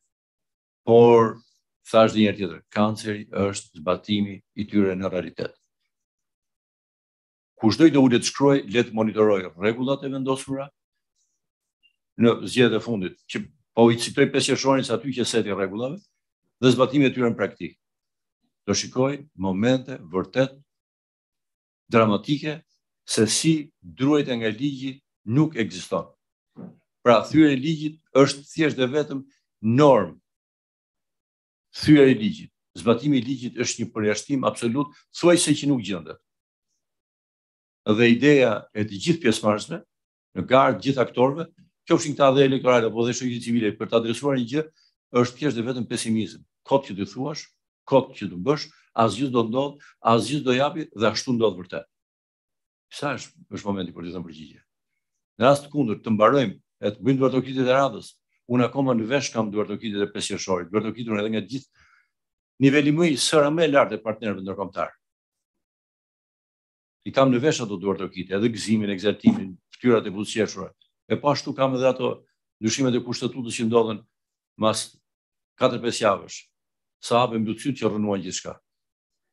Tani, marrëveshja e madhe që në kushtetuta na ka vënë themën të mirë, të paktën kushtetutë kemi të shkruar është do kemi zgjedhje të drejta, vota është e barabartë, ku nuk hyn e nuk del para e fulliqur dhe influenca e pushtetit, apo klientët e kriminal pushtetit të verifikuar ditën për diell janë atje, të paprekur sot e kësaj dite, nëse zgjedhjet kanë një vit e ca që kanë mbaruar, të evidentuar me zë me figurë, të evidentuar me shkresa, asgjë s'ka ndodhur. Asgjë s'ka ndodhur. Në 10 milion euro të shpenzuar, në historitë e ndyra dalës deri të dhënave të identitetit, asnjë s'ka dënuar. Pandëshkushmëria rrëzon çdo reformë. Pandëshkushmëri dhe reformë nuk shkojnë bashkë. Ndryshim ligji dhe mosbatimi i ligjit nuk qëndrojnë bashkë. O është njëra, o është tjetra. Kështu që unë dhe vlerësoj shumë që konferenca dhe ideja shumë e mirë e organizatorëve t'i shërbej të paktën krijimit të kësaj klime, të këtij presioni shumë të fortë pozitiv për zbatimin e ligjit, për një gjuhë, pse jo, dhe nga partnerët ndërkombëtar për peshën dhe rëndësinë që ata kanë, sepse kanë peshën dhe rëndësinë e tyre, dhe njëkohësisht janë dhe aktorë aktiv shpeshherë. Zgjedhin në çdo rast edhe vetë janë aktor aktiv. Po le të jenë aktor aktiv për të goditur fort pandëshkushmërinë, edhe për ta parë në sy kush ke ligjin dhe qëndrim duhet mbajtur mbas tyre. Koha rrumbullakimit gjërave, po s'ka gjë se në përgjithësi gjërat funksionuan, po përgjithsisht ishte edhe kjo, po s'ka dhe problem dhe kjo, nuk ndihmojnë më Shqipërinë. Shqipëria do vazhdoj të rrijë ashtu siç ishte, keq em keq, dhe këto zgjedhjet tona me që kemi në momentin e transparencës dhe financimit të partive, Shqipëria është rikthyer në listën e zezë të pastrimit parave. Dhe nga ato para që pastrohen, shumë nga ato janë transfuzion për zgjedhjet. E sigurisht janë transfuzion për pushtetin, sa ai ka lehet, ai ka favoret, ai nuk gjobit, ai mbyll syt përpara tyre si qarkullojnë. E në qoftë kështu, është dita t'i adresojmë. E ne duhet folim me gjuhë të fortë të flasim. Gjuha diplomatike s'e ka ndihmuar Shqipërinë. Nuk e ka ndihmuar fare Shqipërinë. Ka qenë vetëm e vetëm thash dhe një tjetër kozmetika e pushtetit të radhës kush ka qenë. Për sa në takon, edhe për partinë që përfaqësoj, ne do t'i bëjmë shërbim këtyre principeve që sapo thash, do jemi papajtueshëm, po sigurisht do jemi edhe papajtueshëm dhe kritike dhe me këdo që do t'i bëj shërbim një kompromisi që vjen erë të radhës, apo një ciklon këto histori të shëmtuara si ajo që ne pam në 25 prill. U falenderoj një herë edhe për durimin edhe për ftesën. Thank you. And there were really important pieces of the whole puzzle here as well. A short story from Finland again. It's really helped me as a Minister of Justice because one of the members of parliament declared when the media found out that the whole declaration was false, that the reason why he didn't follow the rules, I mean the rules were there, but he didn't follow them, was that there wasn't any punishment, so why should I care? And that statement finally made such a big outcry in Finland. For the very first time, all the media, all the voters, no matter what party, also his own party's voters, finally stood up, and the outcry was there. And you can guess that it changes my job because I was already driving through for the reform.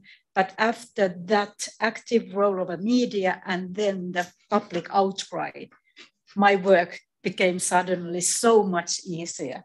And at the end of the day, we've managed to change the level that de facto and de jure were closer to each other. So this question that you've all raised during this morning session about, it's not just the regulations, it is also implementation. is very common in all the countries, and also it happened in Finland.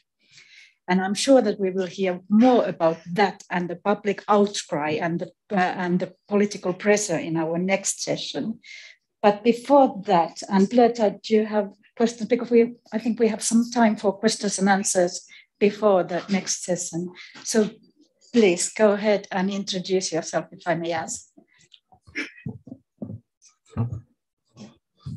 Përshëndetje të gjithëve. Prim të gogo nga KRIK, Koalicioni për Reformë e Integrim dhe Institucioneve të Konsoliduara. Ju përshëndes gjithë të pranishmit, parlamentarët, zoti komisioner, përfaqësuesit diplomatik, përfaqësuesit të organizatave vendase dhe tuaja. Tashmë besoj që shkrimit të komisioni do të takohemi më shpesh, po duhet i shpëtojmë besoj kurfit që mos të mbetemi në të njëjtat takime që kemi ndjekur për herë. Kështu që më lejoni ta filloj me një falënderim të thellë ndaj ideas.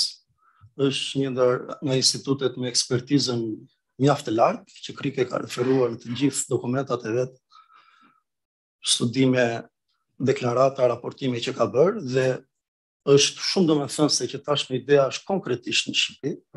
Veçanërisht po shikoj afishën e projektit dhe komponenti i dytë që flet për ndërveprimin institucional është ndër rekomandimet e hershme që KRIK mendon se mund ta bëjë që të funksionojë mekanizmi i transparencës dhe i kontrollit veçanërisht të financimit, kështu që besoj se së bashku do të arrijmë që të japim rregullim më të mirë të mundshëm të një sfide që s'është e vogël.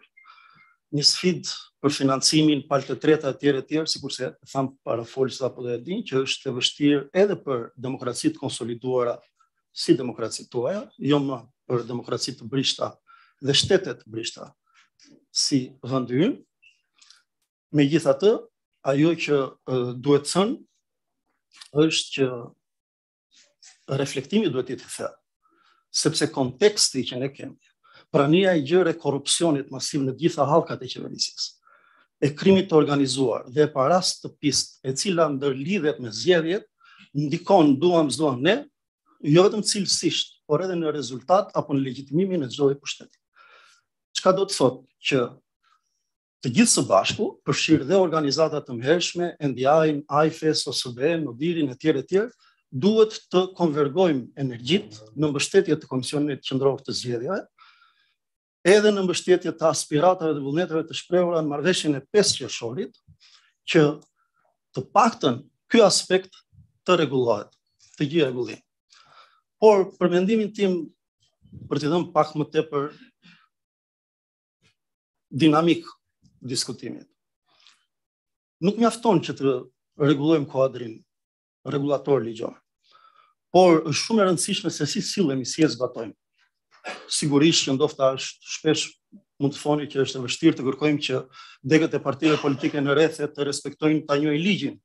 Po le të flasim për nivelin më të lartë, le të flasim për lidershipet politike, le të flasim për ata që janë në parlament, se sa ata vetë njohin dhe respektojnë ligjin, atë ligj që kanë miratuar vetë. Në parantezë them vënë në sjellje në vëmendje se vullneti më i lartë politik është shprehur i dakordsuar që në konferencën e 2016-s në atë kohë KRIK në kuadër bashkë me koalicionin e vëzhguesve vendor, me 3 liderët kryesorë, zotin Rama, zotin Basha dhe zotin Meta, u shprehën për adresimin e korrupsionit zgjedhor dhe të financave të politikës. Një vit më pas, me gjithë krizën politike, në maj të 2017-s pati ndryshime thelbësore në ligj. U formatuan nëpërmjet këtij vullneti politik të deleguar në KQZ dhe me ndihmën e NDI-t u formatuan raporte specifike se si duhet bëjë raportimi. Por çfarë ndodhi në zbatim? Ajo që i vë pikpyetjen, dhe më lejoni të sjell të retrospektivë, është se, dhe jo pak, besoj se nuk e din gjithë, është që kemi një mos zbatim të ligjit nga partitë politike. Mirë do të ishte që këtu të ishte zoti Gjiknuri si sekretari i përgjithshëm dhe bashkëkryetari i komisionit, dhe kjo na bën që të jemi pak skeptik edhe për këtë reformë. Atëherë le të shtojmë dozën e advokimit edhe të denoncimit të fakteve. Partia Demokratike duhet të kthente fondin e mbetur pas zgjedhjeve të vitit 2017, brenda një afati sipas kuadrit ligjor të atëhershëm për 90 ditësh. Nëse nuk kthehej, humbiste financimi për 5 vjet dhe nuk regjistroi në zgjedhjet e radhës. Çfarë do të thotë? Që Partia Demokratike ka marrë financimin vjetor në 2018-2019 dhe mos të beshin ndryshime 2019 dhe deshte të regjistrojë, nuk regjistroi dot. Çfarë ndodh me Partinë Socialiste në zgjedhjet e 2019-s? Me një vendim të kryesisë, po merr vetëm me 2 parti të mëdha, meqense ato janë shtyllat kryesore me cilën është ngritur tërë ngrehina, jo vetëm me zgjedhjeve, por edhe institucionale dhe juridiko-kushtetuese këto. Me një vendim të kryesisë së PS-s, më datën 24 qershor, megjithëse në atë kohë ju mbani mend që mazhoranca e sotme ishte vetëm në zgjedhje, kalon 70.000, po përdor shifrat në dollar për lehtësi konvertimi, 70.000 dollar nga fondet të fushatës zgjedhore për të ndihmuar viktimat e tërmetit në atë kohë në Flojë të Korçës. Ky fakt është i denoncuar nga auditet ekspert si monitorues në raportet e auditimit, po prap të KQZ-s, megjithatë kjo do të thoshte, referuar kuadrit ligjor, minimalisht nuk ishte shpenzim fushate dhe 70.000 dollar do t'i ktheheshin KQZ-s, dhe në mungesë të kësaj do të ishte tashmë Partia Socialiste e cila nuk do të fitonte as fonde vjetore dhe as nuk do të regjistrojë dot në zgjedhjet e 2021-shit nëse nuk do kishin ndryshime ligjore. Ky është minimumi, sepse në fakt këto para një javë para zgjedhjeve s'është as më shumë as më pak sa deri vote. Megjithatë, çfarë duhet të them me këtë? Duhet të heqim dorë dhe partitë politike, deputetët, duhet të ndajnë mendjen të zbatojnë ligjin katërcipërisht. Nuk mund ta shkelim këtë ligj, të bëhet normë masivizimi shkeljes së ligjit në mënyrë që të bëhet norma e pazbatueshme dhe ky presioni shkon pasaj Komisionit Qendror të Zgjedhjeve. Sepse ndodhi kështu, u ndryshua ligji. Kthehemi në zgjedhjet e 2021-shit. Më lejoni sepse janë shumë të rëndësishme që duhen sjellë dhe ka të bëjë me vullnetin politik. Nga 1820 kandidat, 1389 kandidat, pra që do vënë në parlament, do marrin përgjegjësi, do kontrollojnë institucionet e tjera, transparencën e we have to leave room to others as well if you make it very short. Ja vetëm një. 1389 kanë së paku një shkelje. Nga këta 27 janë tashmë deputet në Partinë Socialiste dhe 37 janë në Partinë Demokratike. PS-ja ka të kaluar me 45.000 dollar, që do thotë që duhet të gjobitet me 50.000 dollar për KQZ-s. Ka dhe shkelje të tjera, të cilat janë të detajuara në raportet tonë. Por çfarë është tjetër e rëndësishme? Nuk duhet ridikulizuar sistemi i transparencës. Të mbetemi të paktën te ligjzbatimi për transparencën. Kontroll as bëhet fjalë që kemi. It's questions and answers session, so can we get to the question part because there are other people. E fundit atëherë po e mbyll e fundit dhe të them vetë meqense kjo është pjesa e nivelit politik, ka të bëjë me adresimin e Komisionit të Reformës Zgjedhore dhe ky është një moment që ne duhet të bëjmë këto lloj presioni. Duhet marrë fund zbatimi i asaj çfarë thot kodi zgjedhor për bilancin e aseteve dhe detyrimeve nga shtatori deri në 25 prill për zgjedhjet e 2021-shit, apo qoftë edhe për zgjedhjet e pjeshme, ku Partia Socialiste deklaron se ky bilanc është pasuruar me një numër karriesh të blera. Apo për zgjedhjet e 6 marsit, raportin e cilit do të dalim në vitën e vazhdim krik, deklarohet që është blerë një lavatrice. I really have to ask you to find us now because you are taking the time from the other questions. Atëherë vetëm si piketa të lutem se kanë të bëjnë drejt për së drejti me vullnetin e politikës. Ajo që ne kërkojmë nisur nga këto që komisioni i ka dhe do t'i ketë raportet, studimin mbi financat, e para, reklama politike të hiqet për zgjedhjet që vijnë. E dyta, nëse është e mundur të bëhet transparenca para ditës së zgjedhjeve, pasi sistemi i taxation i aplikuar nga Akshi bën që të gjitha dhe kjo shkon edhe në projektin tuaj, bën që çdo dakor. Please, it was really important, but since the timetable is very demanding, other questions and then maybe very short remarks. I'm sorry about the timetable. Atëre, pyetja e fundit nëse mundem. Zoti Alibea ose kanë deklaruar që do të marrin një listë të plotë për financa. Other questions in the room. Pyetje, dhe nëse këtë do ta realizojmë procesin e ndërveprimit të pjesëmarrjes në Komisionin e Reformës Zgjedhore. Pra do kemi mundësinë që ti çojmë dhe të kemi konsultim aty apo do të përsëritem çfarë ka ndodhur më parë. Faleminderit. All right, thank you. Now, because of the timetable, if there is a really urgent short question, I will leave room, but a short comment maybe to a question, or should we move to next session? That was really important to hear your statement. No. Oh, yes, please. Përshëndetje të gjithëve, mirë se keni ardhur idea në kohën e dur në Shqipëri, e keni filluar mbar. Besimi në zgjedhje dhe integriteti i zgjedhjeve është një shqetësim realisht qytetar. Meqense koha është, domethënë, e limituar, unë po kaloj direkt në pyetje, meqense kemi një nga bashkëkryetarët e Komisionit të Reformës Zgjedhore. Ne si aktorë të shoqërisë civile kemi ndjekur në çdo kohë dhe në çdo moment zhvillimet pranë komisionit, kemi bërë dhe një kërkesë në lidhje me mundësinë që ne ta ndjekim nga afër. Meqense së shpejti do të jetë dhe mbledhja e parë, ndoshta edhe publikimi i planit punës, do jemi ne në fokus si aktorë të shoqërisë civile për ta ndjekur nga afër reformën zgjedhore? Faleminderit.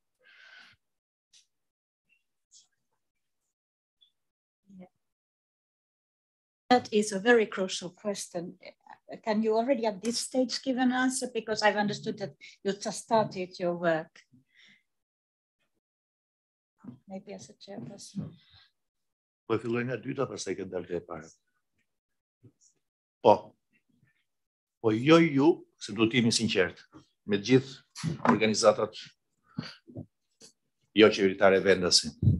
Jo thjesht për qenë prezent, idet tuaja. E para. E dyta, lidhur me pyetjen që më bë. Po kam qenë unë që kam kërkuar dhe kam gjetur në fakt edhe dakordsinë e bashkëkryetarit tjetër që jo vetëm institucionet ndërkombëtare, por ato vendase të jenë pjesë e Komisionit të Reformës Zgjedhore, të ndjekin ato.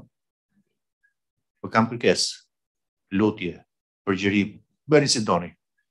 Keni juve ide të qarta, të sakta, se si mund të adresohen të gjitha këto rekomandimet ose beodirit, si njohës të mirë të realitetit vendas, që është një virtyt në fakt që duhet ta keni ju organizatat vendase.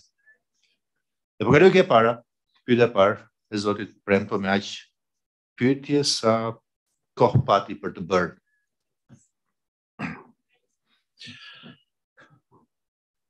Dëgjova që the me shumë kujdes, që problemi më i madh i konstatuar për jush janë partitë politike, deputetët, ndjesë të kundërshtoj fort që tani në fillim. Mund të jetë një problem çështjet e rregullimit të financimit të vogël deputetëve apo mes partive politike për financimit të buxhetit të shtetit. Mundet. Madje të jap drejt edhe për çështjen që duhet të gjobitet. Kush ka shkelur ligjin? Po do duhet kemi kurajo civile si organizata të shoqërisë civile për të kuptuar dhe për ta kapur demin për brirësh se ku është zemra e problemit. Problemi nuk është ky. Problemi është që shteti me buxhetin e shtetit e me krimin organizuar e me parat e pista zbret në fushbet e elektorale. E kam përshtypjen që kjo është një çështje e cila prej kohësh është trajtuar në rekomandimet e ose me odirit. Dhe vetëm kaq. Se do ishte tepër të kërkonim ne rekomandimet e ose me odirit kur e përjetojmë për herë, ne vetë. Kemi një zgjidhje për këtë. Kemi një adresim për këtë. Ne të politikës mund ta kemi. Dhe kam, kur vi momenti.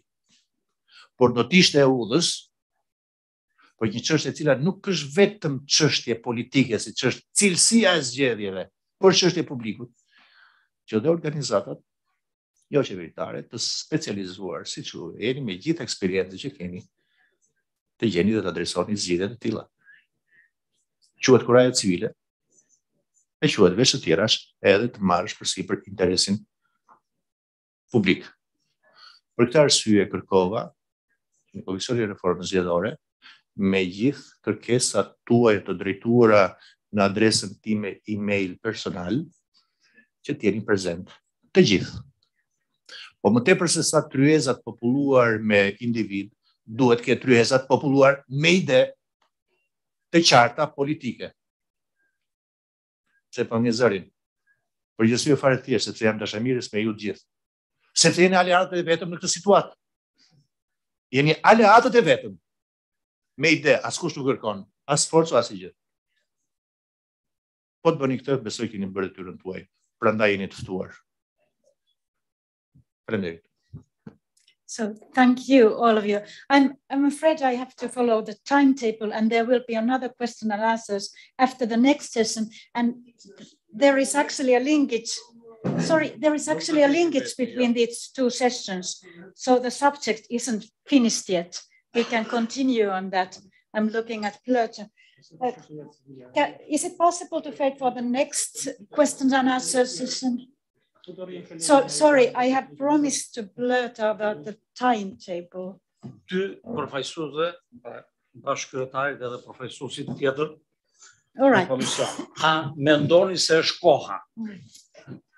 Mendoni se është koha që të trajtoni në nivel të kodit zgjedhor, problemin e forcimit të kapaciteteve të Komisionit Qendror të Zgjedhjeve për të monitoruar në kohë reale dhe për të audituar financimin e fushatave zgjedhore. Një dhe dyta. A mendoni se është koha që të trajtoni në nivel të kodit zgjedhor mundësi dhe hapësira më të mëdha për vëzhguesit vendor që të jenë aktor aktiv për monitorimin në kohë reale të proceseve zgjedhore në respekt për financat e proceseve zgjedhore. Faleminderit. Oh, great. We decided there will be an extra 5 minutes so that a third question can be handled. Is that okay? And then we will continue around these questions after the next session. So please, thank you for the question. Po, koha ka kaluar, jo është koha ka kaluar. Inkapsulimi I rregullave në një ligj me shumicë të cilësuar është një instrument I mirë. Kam dyshimet e mia nëse KQZ do të mund ta bëjë vetme. Ndoshta do duhet të eksplorojmë dhe mjete dhe instrumenta të tjerë. E kuptova pyetjen dhe po ja përgjigjem. Pra, çështjen e parë, për ta nxjerrë në kod zgjedhor, plotësisht dakord. Ashtu duhet. Rregull I cili me shumicë të përforcuar të mos ndryshoj një herë në pranverë dhe një herë në vjesht. Jo, e para. Po më rëndësishme se sa kaq është instrumenti. Cili është instrumenti? A bën në KQZ-ja? Vetëm sa do të përgjigjen tani. Po jam I prirur të dëgjoj ide tuaja të vyera, kurdo që të jenë. Faleminderit. Unë besoj se thash edhe në fjalën time që kjo kërkon një zgjidhje duke studiuar në mënyrë komplementare ligjin për partitë politike dhe kodin zgjedhor. Ne kemi vullnetin që kjo çështje të zgjidhet dhe të gjendet praktika më e mirë e cila mundet, cili është organi I cili mundet të kontrollojë financimin dhe transparencën. E thash në fjalën time që KQZ-ja ka vullnetin për ta kryer këtë punë, por nuk ka instrumentet për të arritur kohën. Pra vetë koha 30 ditë është kohë shumë e shkurtër, që kërkon një staf më të gjerë që të kapësh kohën. Tani, nëse do t'i lihet KQZ-s ose në ligjin e partive politike mundet t'i lihet një organi tjetër, kjo besoj ngelet për diskutim dhe siç tha dhe zoti Alibej, idet tuaja, praktikat më të mira ne ti shikojmë dhe pastaj në reformën zgjedhore o përshtaten në kodin zgjedhor ose në ligjin e partive politike. Unë do të thoja që edhe në ligjin e partive politike po t'ishte, nuk është në një ndryshim I madh për arsye se kodi zgjedhor ndryshon më shumë se çdo ligj tjetër. Pra, kemi ligjin e partive politike I cili ka ndryshuar shumë rradh dhe gjithmonë ka ndryshuar me konsensus. Kurse kodin zgjedhor pothuajse këtu jemi të gjithë aktorë dhe faktorë e kemi ndryshuar pothuajse çdo përzgjedhje. Prandaj nëse vihet një organ i konsoliduar dhe i mirë rregulluar dhe ligjin e partive politike, nuk e bën numri votave që miratohet ky ligj forcën e organit, por e bën vendosja dhe në mënyrë konkrete dhe ndarë në mënyrë përfundimtare organi i cili kontrollon financimin dhe transparencën. Faleminderit. And a minute of our extra time. Can you make it in 20 seconds and then the answer? I will try my Thank you. best. Përshëndetje gjithë, Aldo Markuç, lëvizje mjaft, jemi marrë nga zgjedhjet që kanë 2013, sidomos në financimin. Tani unë një pyetje kam. Në qënë se neve jemi në këtë salën të gjithë dakord, ka shumë dakord. Unë kam një pyetje shumë thjeshtë. Herën e fundit që neve zgjodhëm qeveria bashkë me opozitën, zgjodhi që kishte një komision parlamentar i cili zgjati 1 vit e gjys. Në atë 1 vit e gjys, unë di veten time dhe kolegët të mi, të cilët janë ekspertë të kësaj gjëje, që kanë me vite të tëra, flet me vite, them 15 vite minimumi, ishin prezente këtij komisioni. Një pjesë e jona u përçmuan për idetë që patëm dhe për problematikat që sollëm te ky komisioni. Sollëm megjithatë, edhe pse ishte përçmim, sollëm shumë ide në këtë komision dhe ajo që ndodhi pas 1 vit e gjys komision parlamentar, dhe po flas për një gjysmë zyrtare si komision parlamentar, nuk po flas për një tryezë të jashtme që me shumë dëshirë dhe me shumë profesionalizëm edhe NDI i ka prodhuar, po flas për komision parlamentar, 1 vit e gjysmë. Me rekomandime, më shumë rekomandime se sa OSBE, sepse për mendimin tim OSBE nuk bën mjaftueshme rekomandime për ta zgjidhur këtë situatë. Të gjitha këto u morën, u hodhën plera, u mbyllën ke black boxi dhe pastaj u detyruan që zgjedhjen e gjetën tek ambasada amerikane, duke u marrë përdorë të gjithë, duke futur aty ose zgjedh zgjedhjen ose nuk dalim nga këtu. Tani pyetja ime është, nëse ne jemi gjithë kaq shumë dakord, pse nuk arritëm dot herën e fundit në 1 vit e gjysmë, ku kishte edhe aktor, kishte edhe shoqëri civile, kishte dhe propozime konkrete dhe prap u arritën që t'i hedhin gjitha plera ato dhe të kalojmë në një stad në politikën e vjetër. Tani kush është çelësi i suksesit që po na mungon që ta kalojmë këtë stadin, se po bëjmë gjithë sikur po vim rrotull të mohabetit. Faleminderit.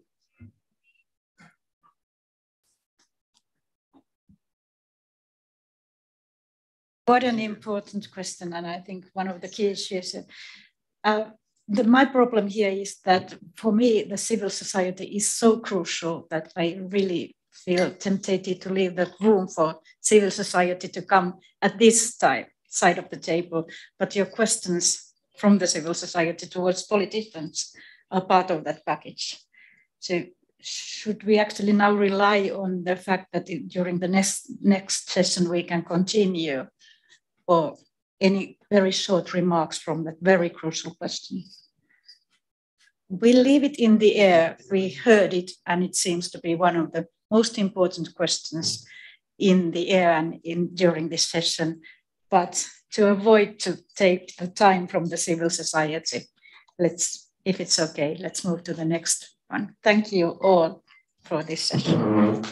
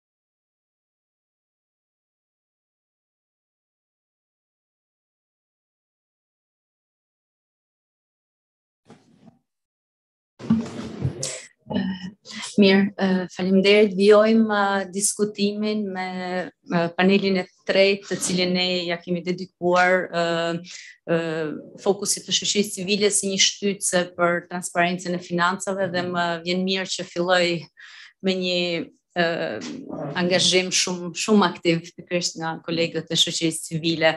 Faleminderit edhe për durimin kolegëve që do të prezantojnë sot.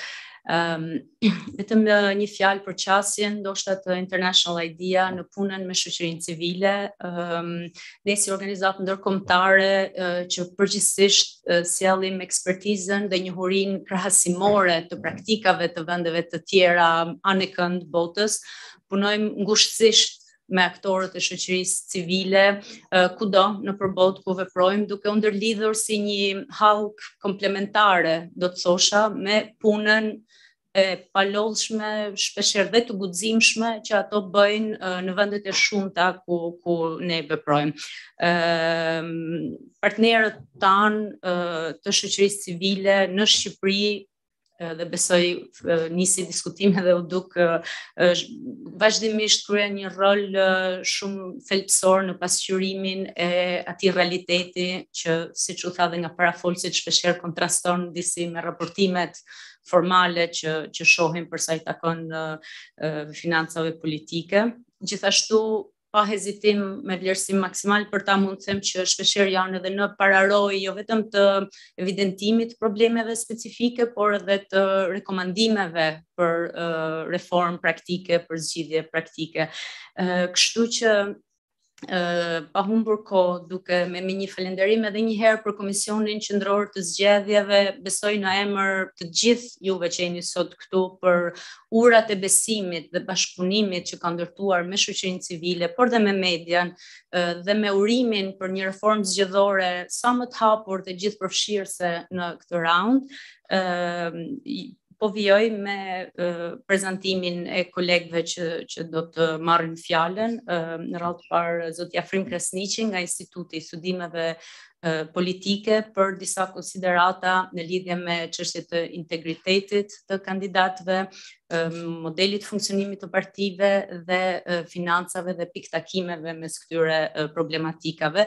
Do kërkoja, ju lutem, edhe suportin teknik që të na ndihmojë me një prezantim të shkurtër në background që zoti Krasniqi ka përgatitur. Faleminderit, fjala për ju. Faleminderit, Blerta, dhe faleminderit juve që qëndruat, në qenë si u largun partit politike dhe institucionet kryesore. Kështu që është dhe një mesazh pesimist për ne, për shoqërinë civile dhe kundërt me ftesën që u tha në panelin e parë. Por ne jemi mësuar, kështu që ne do vazhdojmë edhe të themi zërin tonë. Unë mendoj që duke përshtatur me tematikën e sotme, ne kemi specifik si Shqipëri në raport me disa vende, sepse ne kemi parashikuar kushtetut. Është një nen ku partitë politike duhet bëjnë kurdoherë publike financimet dhe shpenzimet e tyre. Dhe çdo lloj propozimi tjetër, më i vogël sa kaq, ose që nuk mundson të, praktikisht është devijim nga parimi kushtetues. Kështu që unë mirëpres edhe tryezën e sotme ku përmend fjalën integritet dhe besim, por koha për një hap përpara mendoj që hapi duhet jetë në përputhje me plot me parimin e 9 kushtetutës. Gjë që nga ajo çfarë u pa dhe nga ajo çfarë ne dim, është e vështirë të ndodhë paktën edhe në këto zgjedhje të ardhshme, qoftë lokale, qoftë parlamentare. Në lidhje me problematikat, edhe unë jam dakord që duhet të ketë një listë të ri të dedikuar partive politike dhe një listë të ri të dedikuar për financimet elektorale. Unë nuk mendoj që zgjidhja që është propozuar është kundërt me atë që u arrit në vitin paktin e 2020-s, që të bëjmë amendim kodit zgjedhor dhe amendim të ligjit partive ose të kalojmë paketa drejt zgjidhje afat e qëndrueshme. Ajo është për të mbyllur konsensusin, nevojën për konsensus, po jo për një zgjedhje qëndrueshme afatgjatë, e cila duhet bëhet në mënyrë të tillë që nuk merr konsiderat kush është mazhorancë, kush është opozitë, po merr konsiderat kush është sfidat e Shqipërisë në dekadën e ardhshme. Dhe në këtë lloj aspekti duhet të ketë rishikim plot edhe të rolit të KQZ-s, i cili ndjes, por ne nuk e dim kush është KQZ-ja, sepse janë tre struktura të pavahura nga njëra tjetra. Ne kemi komisionerin dhe e dim kush është, por nuk dim kush është KQZ-ja. Dhe rrallë ndodh që të kenë mendime të përbashkëta tre struktura. Lidhje me financimin dhe lidhje pastaj me konceptin e lobimit që u përmend ose pagesat të ndryshme në burime shtetërore. Tek partitë politike është themelore për ditur çfarë ndodh me antarët. Antarët në parti kanë detyrim që paguajnë kota. Një parti deklaron shifër jashtëzakonisht lartë kontributet të antarëve. Një parti tjetër e dyta politike deklaron që ka 0 kontribut nga antarët. Dhe me rregulla statutore të tyre, kjo parti duhet shpërjashton të gjithë antarët. Dhe fakti që partitë bëjnë teknikalitete të tilla dhe përdorin, do thotë ka nevojë për një rregullim dhe ne duhet dim në cilën zyrë verifikohet që një parti ekziston, ka këto struktura, ka këtë adresë, ka këtë individ përgjegjës, ka kaq antar. Ne dim që një parti politike ka 44.000 antar, po janë 2 pjesë të kësaj partie që i pretendojnë që i kanë ato 44.000 anëtar. Në lidhje me dekriminalizimin, mendoj që thelbi i debatit është çfarë do bëjmë me dekriminalizimin. E largojmë një individ kur plotson një formular në mënyrë të gabuar, e largojmë nga politika dhe me drejt, po nuk largojmë një individ i cili financohet nga grupe kriminale dhe kjo thel shpreton deklaratat amerikane që u cituan dhe këtu, qoftë edhe nga non grata apo sidomos individet që konsiderohen në atë që quhen sanksione financiare në lidhje me aktivitete kriminale dhe t'ju kemi pasur dhe vazhdojmë të kemi. Në lidhje me reformën e mundshme, çfarë do duhet të bëhet? Spari, ne si shoqëri civile do dëshironim që partitë politike të jenë subjekt në hetim dhe ne të kemi procese hetimore për partitë politike. Ne kemi marrë nismë me Open Data Albania dhe i ka dërguar në gjitha nivelet gjykata dhe ku do heshtën që nuk keni drejt, nuk keni subjekt legjitim për të ankimuar këtë dhe problematikë dhe për kontrollu partitë. Kurse partitë na përgjigjen që është familje politike, ju nuk keni pjesë e familjes dhe duhet hyni antar partie që t'ju japim informacion, ndryshe nuk ju japim informacion. Çfarë do thotë që ka nevojë që partitë hapen dhe kjo bëhet me ligj, nuk bëhet me vullnet thjesht politik. Së dyti do duhet ketë një qasje më realiste nga faktorët ndërkombëtar. Ne si shoqëri civile përballemi me dy problematika. Spari, një numër aktorësh ndërkombëtar rivalizojnë shoqërinë civile për projekte, kur deri para pak vitesh kanë qenë ata donatorë, tani janë konkurrues me shoqërinë civile dhe aksesi i tyre është shumë i madh së hyni. Kështu që fondet ose mbështetja për shoqërinë civile është jashtëzakonisht e vogël. Dhe unë mirëpres kur na bën ftesa siç u tha përpara që ne të sillim, por duhet kujtojmë që çdo ekspertizë që ne paraqesim, dhe paraqesim në vazhdueshëm është për free. Është thjesht detyrë qytetare dhe në vend që ta thon parlamentarit, na kujtojnë se që tha që parë që bëjnë detyrën tuaj dhe tregoni kur ajos. Në fakt i kanë gjitha ndosur në parlament, por ne kemi parë se siç ndodhi me marrëveshjen e vitit 2020, asnjë prej tyre nuk u morën në konsiderat. Dhe lidhet edhe me faktorin ndërkombëtar kur themi ODIHR ose OSB. Ka qenë fyse për ne deklaratat e pothuajse gjithë profesorëve ndërkombëtar që marrëveshja e qershorit ishte një, siç u thuhet në raportin zyrtar, një marrëveshje, një konsensus transparent dhe gjithëpërfshirës. Nëse ka pasur gjë në Shqipëri jo transparent dhe gjithëpërfshirëse ishte ajo. Dhe ajo konsiderohet e tillë në dokumente zyrtare dhe ne kur e kritikojmë, na thuhet pastaj që ju po luani një rol destruktiv kur praktikisht të gjithë e kuptojmë, të gjithë e dimë që ishte gabuar. Dhe kena qenë tek teza që një numër aktorësh që kanë peshë, kanë rol, duan ndjen konform me partitë politike, ndjen konform me konsensusin midis tre palëve kryesore politike dhe ndjekun një rrugë kompromisi dhe pragmatizmi ekstrem. Unë po ju marr vetëm një citim këtu. Një nga rekomandimet të cilat Shqipëria thotë e ka zbatuar është që kryetarët e partive deklarojnë me shkrim që nuk do marrin financime nga grupe kriminale etj etj. Është fyse. Ky rekomandim është fyse pranimi çuqja e kësaj si rekomandimi i plotësuar dhe thjesht ju sot vëmendje që edhe ata persona që janë listën e zezë amerikane për lidhje me krimin organizuar kanë formosur deklaratë dhe kanë thënë dhe kanë marrë dhe madje kanë pas sukses shumë të madh në zgjedhjet e fundit. Pavarësisht se formosur dhe pavarësisht se gjitha burimet ndërkombëtare mendojnë që ata janë pjesë ndoshta direkte apo indirekte e krimit organizuar. Po ashtu nuk kemi asnjë rast ku një aktor ndërkombëtar ka cituar një deklaratë shoqërisë civile në lidhje me zgjedhjet ose rekomandimet. Por gjithmonë kanë thënë shoqëria civile le të flasë, është mirë që të flasë, por asnjëherë nuk e citojnë, ndërkohë që shpreha famshme që tre drejtuesit e partive në atë kohë që morën pjesë negociata vunë interesin e Shqipërisë mbi interesin personal partive, është po themi një hartim që nuk duhet ta dëgjojmë në vitet e ardhshme, sepse e përsëris është në kontrast thellë me atë çfarë ndodh realisht, kush është përgjegjës dhe diku dhe për arsyeën pse ne kemi mbledhur. Çfarë mund sugjeroj këtu, thanë disa, po unë po i kaloj shpejt. Database është themelore, nuk e di nëse do jetë në KQZ apo do duhet në krijohet diku tjetër, por është themelore të kemi database. Do duhet të kemi deklarim siç u thatë përpara zgjedhjeve, s'ka vlerë pas periudhës zgjedhore. Do duhet të ketë një mekanizëm pavarur, Kosova ka një mekanizëm pavarur, pa të kërkuar modele të shumë larg rajone dhe ka funksionuar në Kosovë nga viti 2010.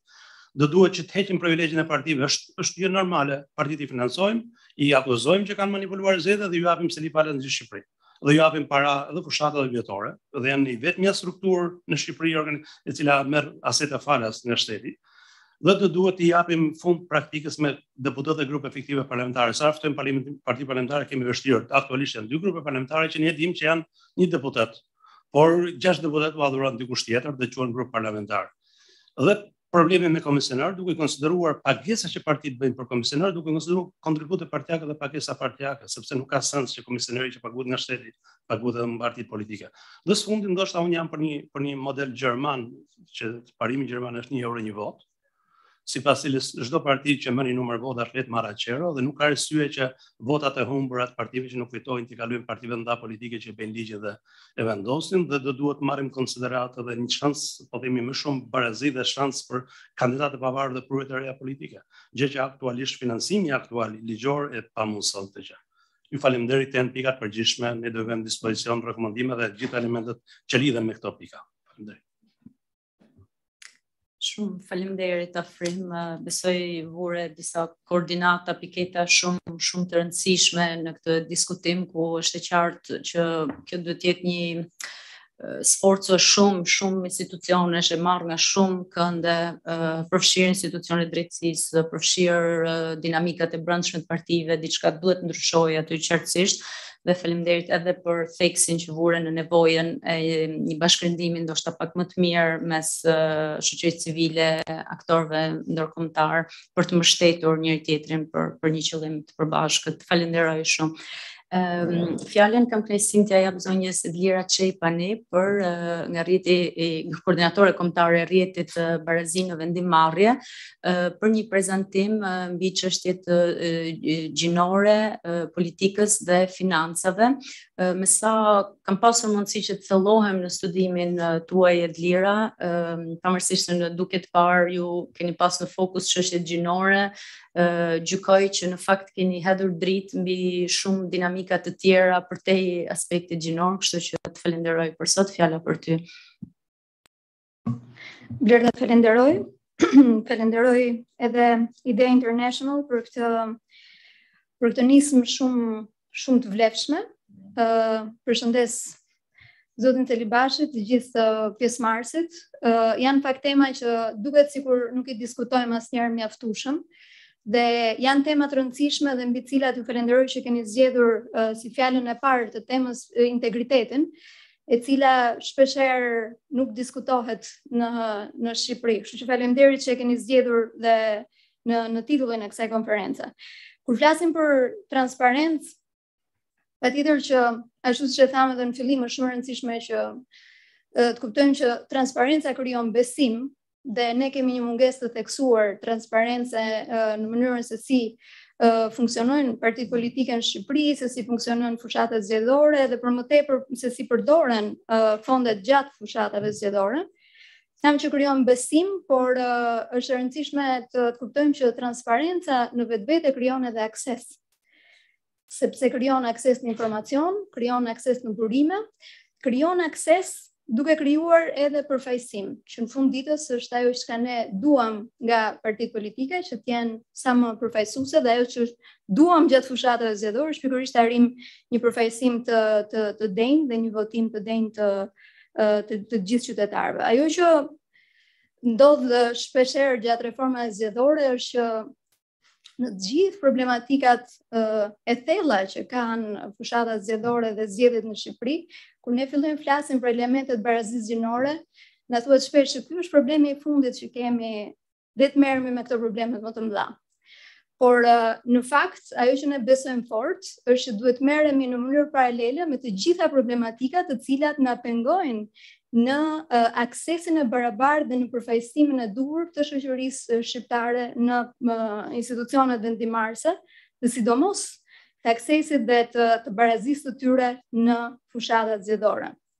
Kështu që pikërisht për të adresuar këtë problematik që ne e kishim si perceptim, por nuk ishte një studim të tillë në Shqipëri, në vitin 2017, së bashku me NDI Albania dhe me mbështetjen e USAID, intervistuam 200 kandidate gra dhe vajza të zgjedhjeve parlamentare 2017 dhe rezultatet e studimit, ndër të tjera, ishin që vajzat dhe gratë kandidate nuk kishin zero akses në financat publike që kishin partitë politike dhe 90% e tyre kishin financuar tërësisht, individualisht fushatat e tyre zgjedhore.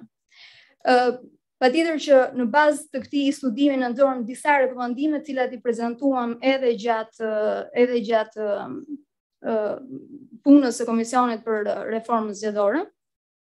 Ajo që kemi vënë re edhe për sa I përket reformave të ndryshme zgjedhore është se procesi I barazisë gjinore apo I këtij koncepti është një proces në fakt që duhet marrë si histori suksesi. Megjithëse që e tham në fillim, asnjëherë nuk ka patur vëmendje të plot 100%, gjithmonë ka patur me kërkesën dhe me advokimin në shoqërisë civile dhe të organizatave ndërkombëtare, gjithmonë ka pasur nga një hap të hedhur më tej në reformat e ndryshme zgjedhore, duke arritur që të rriteshin edhe numrat, edhe mundësitë e aksesit. Duke treguar se në një situatë e cila që në 2008 thuaj dukeshte tërësisht e pamundur për sa I përket përfaqësimit, rritjes përfaqësimit vajzave dhe grave vendimarrje, ne sot kemi përfaqësimin më të lartë në histori dhe kemi një ligj I cili është përmirësuar në mënyrë rrënjësore. Pra kjo mund të merret edhe si një histori suksesi dhe si një bazë edhe për përmirësimet e tjera ligjore që edhe për jo vetëm për mirësinë ligjore, por edhe për zbatimin e tyre, të cilat sot duken si të pamundura edhe për sa I përket transparencës. Në vitin 2021 ne e ripërsëritim studimin me mbështetjen e NDI dhe të ambasadës britanike në Shqipëri, duke e hapur atë jo vetëm për vajzat dhe gratë kandidate, por edhe për burrat dhe djemt kandidat. Dhe patëm disa rezultate nga ky studim, të cilat janë të shumëllojshme, por unë sot do të bazohem te rezultatet që kishin lidhje me transparencën edhe me aksesin në informacion. Nuk e di a funksionon? Nuk funksionon? Funksionoi. Okej. Ajo që ne tashmë dimë është që, siç e diskutuam dhe këtu, fushatat elektorale kanë një kostë jashtëzakonisht të lartë, kanë një kostë shumë më të lartë se ajo që deklarohet nga partitë politika. Dim gjithashtu që partitë politike në Shqipëri marrin një pjesë shumë konsiderueshme të buxhetit fonde publike çdo vit për funksionimin e tyre edhe gjatë fushatave zgjedhore. Dim që financat politike I prekin kandidatët në 4 faza të ndryshme, edhe në kualifikim, edhe në aspirat, edhe në emërim dhe në zgjedhje. Dhe do ta shohim pak më pas se pse. Ajo që siç e thash ne ndërmorëm është si pjesë e studimit është pikërisht hulumtimi se cilat ishin mekanizmat dhe procedurat e partive politike për të garantuar akses të barabartë në financat publike të partive politike. Dhe nga ana tjetër se cilat ishin sfidat zgjedhore të kandidatëve në përgjithësi por edhe të lidhura me financat e partive politike. Ajo që gjetëm ishte ajo për cilën ne po flasim sot.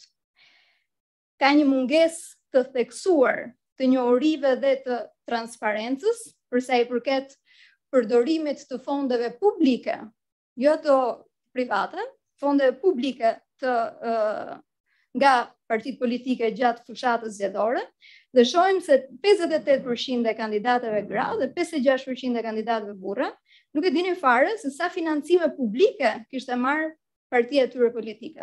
Ky vërtet është një informacion I cili është informacion publik, por duket qartë në disa prej rezultateve të studimit që transparenca dhe informacioni mungon edhe brenda partive politike. Vetëm 17 pjesëmarrës nga 200 pjesëmarrës të sondazhit thanë se kanë informacion se sa para ka shpenzuar partia e tyre politike për fushatën e zgjedhjeve parlamentare 2021.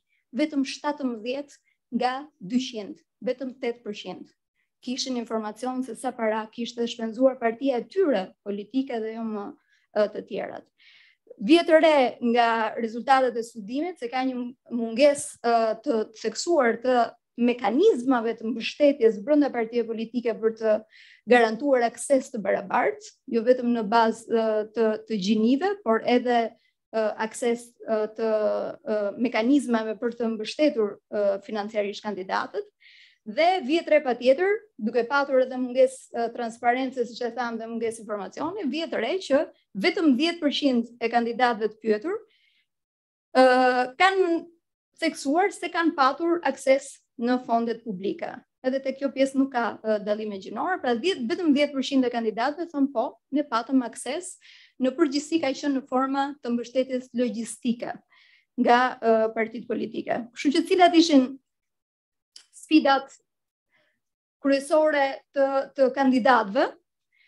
Patjetër që ishte pandemia Covid, dhe në qoftë se i shihni me kujdes, dy sfidat e tjera më të mëdha të kandidatëve është njëra mungesa e burimeve financiare të nevojshme për të kandiduar në zgjedhje, dhe fatkeqësisht këtu ka dallim mes burrave dhe grave, ka më tepër pengesa dhe problematika për vajzat dhe gra kandidate. Tjetra ishte mungesa e aksesit në media tradicionale për shkak të kostos së lartë të fushatave mediatike në mediat tradicionale.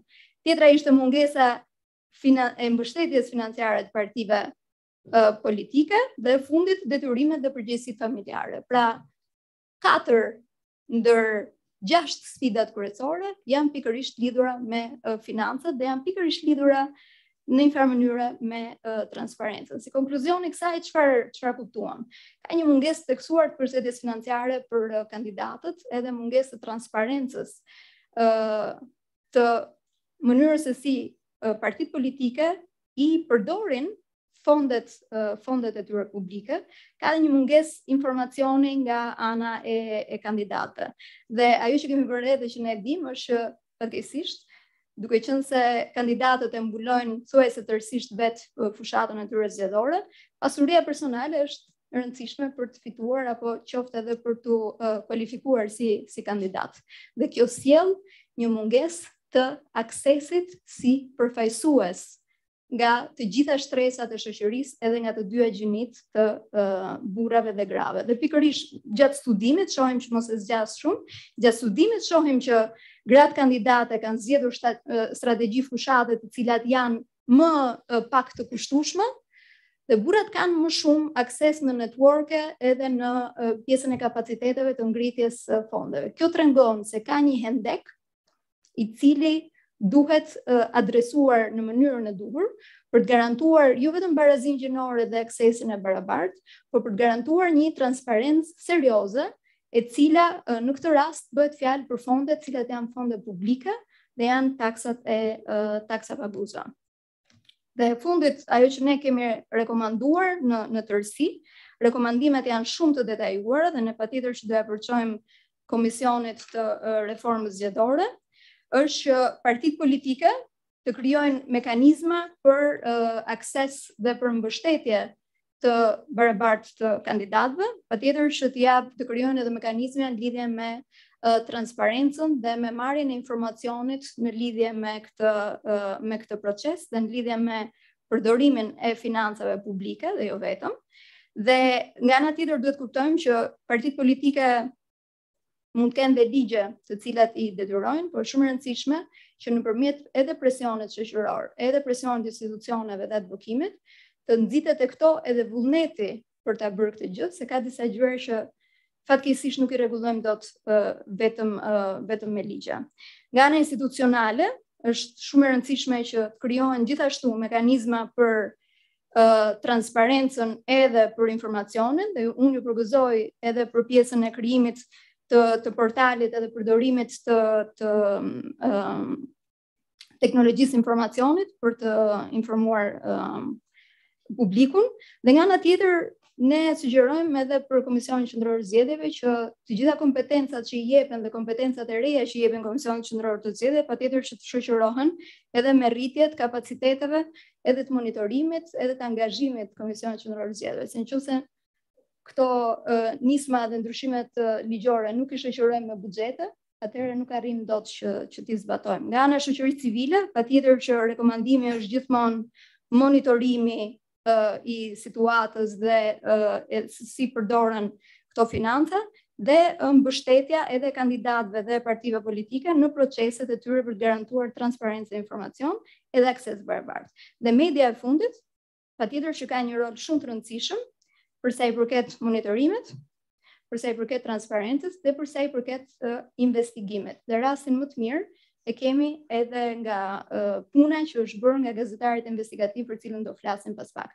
Kështu që unë ju falenderoj dhe shpresoj që rekomandimet tona të merren parasysh dhe të gjithë bashk në fusha të ndryshme të arrim garantojmë atë që në fund të ditës të gjithë duam, një vot të lirë, të barabartë dhe me akses mjaftueshëm për të përfaqësuar përtej gjinisë apo grupeve që ne përfaqësojmë. Shumë faleminderit.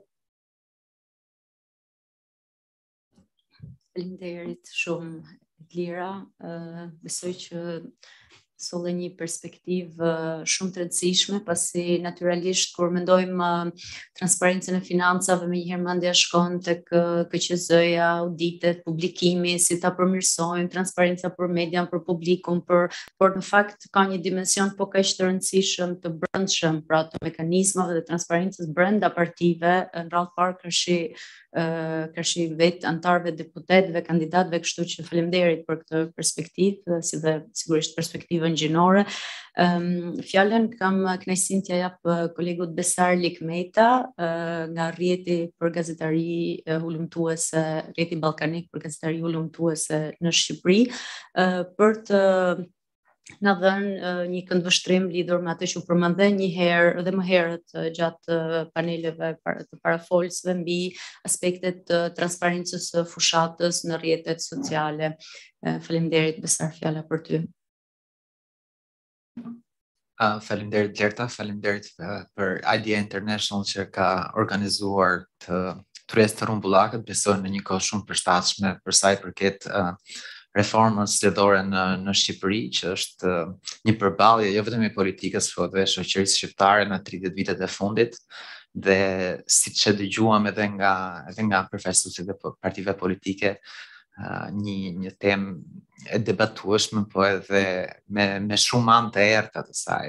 Flasim për fjalët që dëgjuam sot për përfshirjet e krimit të organizuar, për parat pista, për le të themi palë të treta që janë të panjohura.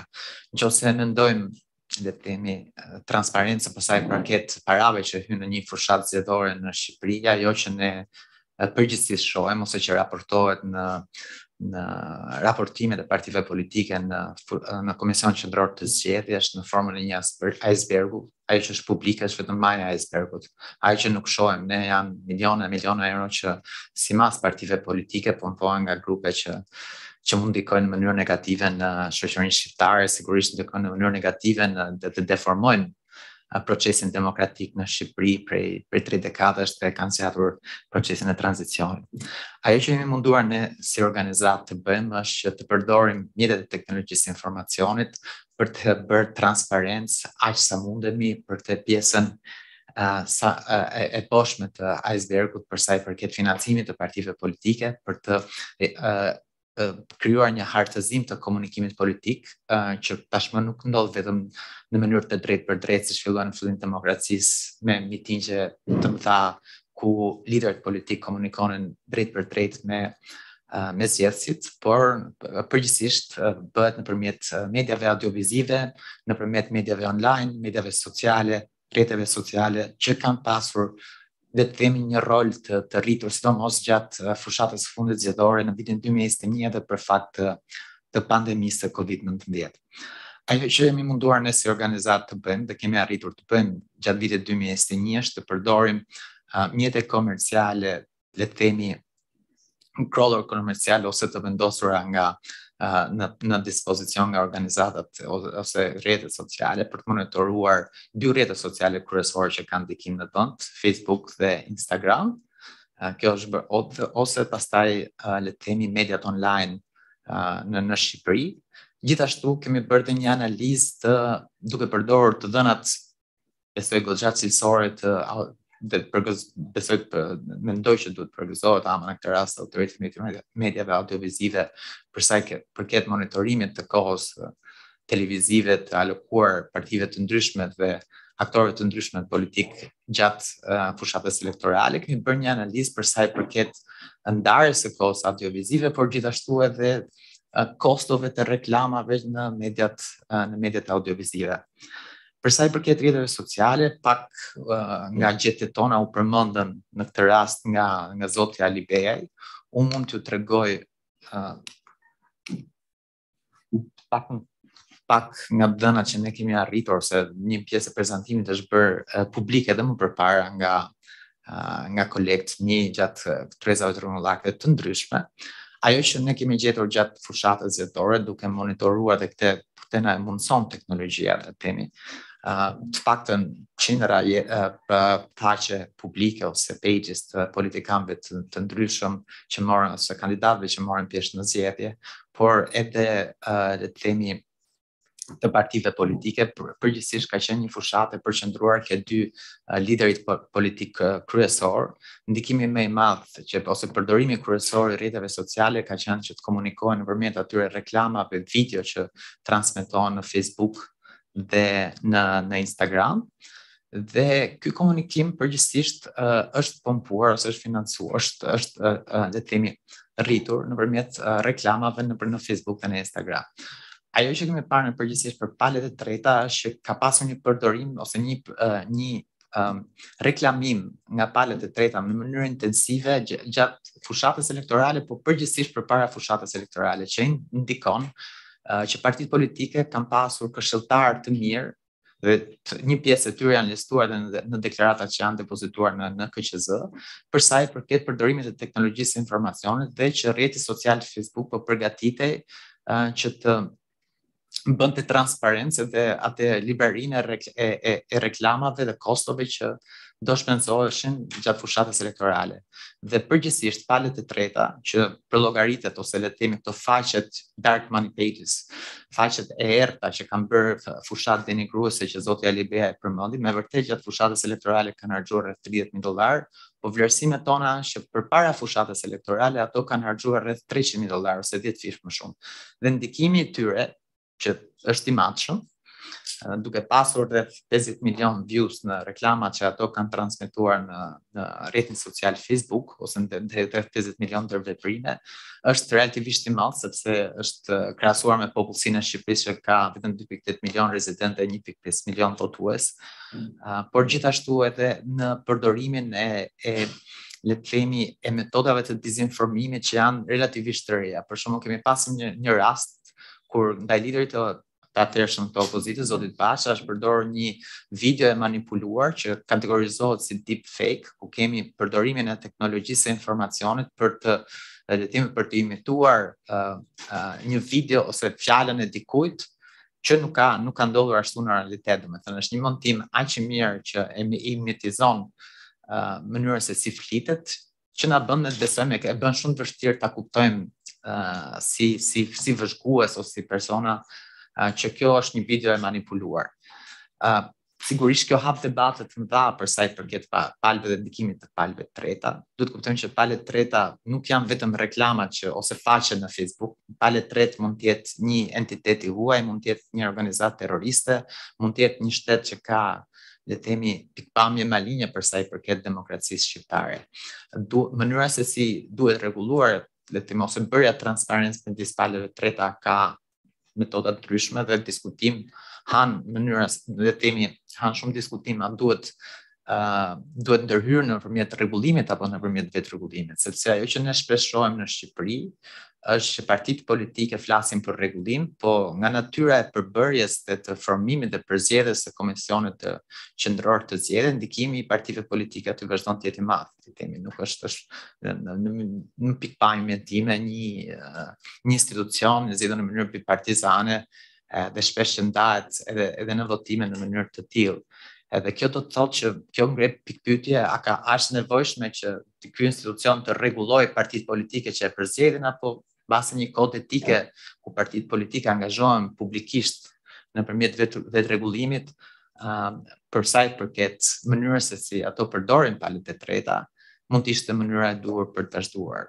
Ajo që unë doja të theksoja është që palët e treta nuk janë media, as media sociale, as media online, sepse mund të ketë keq kuptime nga partitë politike dhe mund të ketë një qëllim ose një qëllim të mbrapsht për ta përdorur diskutimin për palët e treta për të normuar ose për të rregulluar mediat. Palët e treta janë proxy të partive politike ose të entiteteve të tjera të përdorura për të le të themi bërë fushat ose për të bërë fushat le të themi për të avancuar kauza caktuar gjatë periudhës fushatës zgjedhore.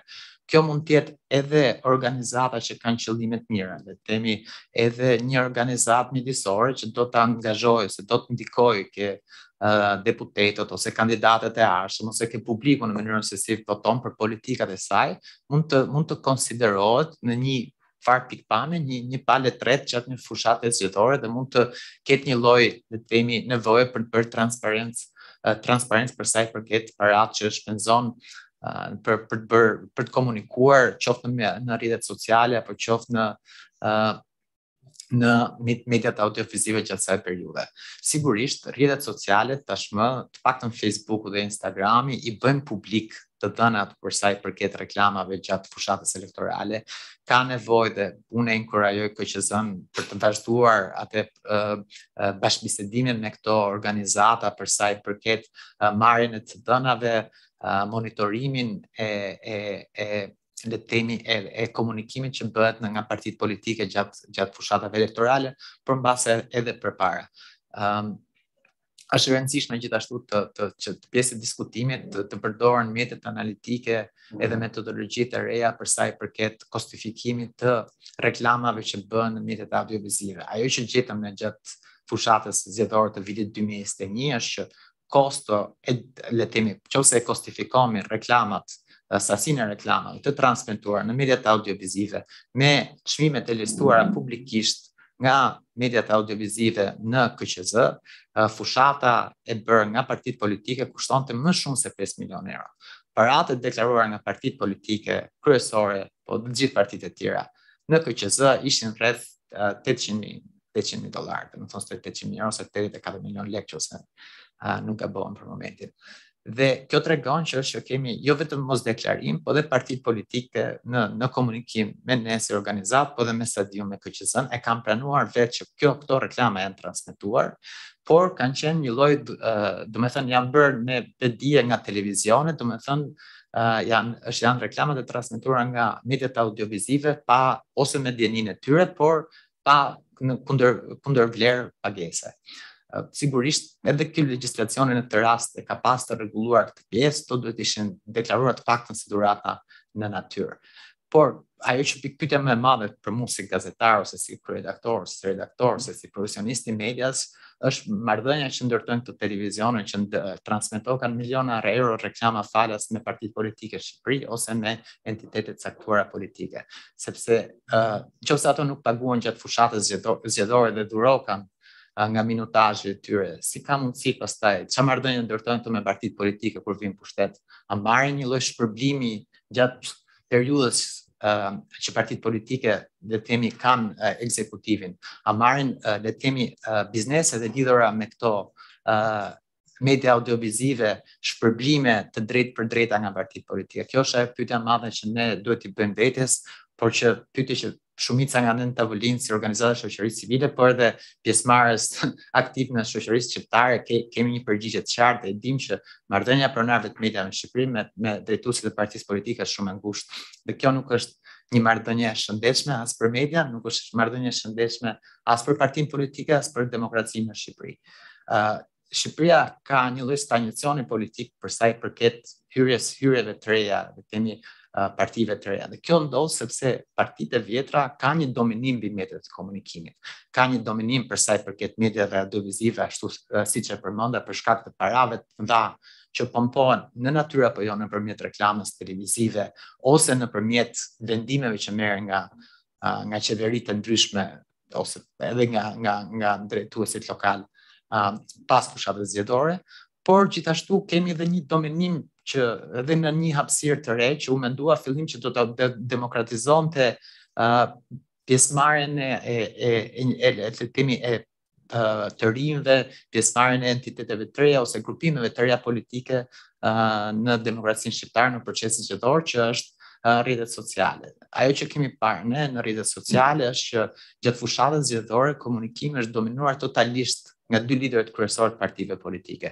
Do me thënë, vjut ose ndërveprimet sasiore të zotit Rama dhe të zotit Basha gjatë fushatës zgjedhore janë më shumë më të mëdha se mund të kenë pas të gjithë partitë e tjera që kanë marrë në zgjedhje. Do me thënë, dominimi dy liderëve kryesor vjen jo vetëm sepse ato kanë, le të themi, konsulencën më të mirë ndërkombëtare, le të themi, këshilltar nga Izraeli ose nga Shtetet Bashkuara të Amerikës, që blen me, le të themi, jo me para ose me shpenzime të pakta, por gjithashtu edhe sepse ka një lloj keq përdorimi masiv gjatë periudhës së në pushtet të llogarive të ashtuqytetara zyrtare për të komunikuar.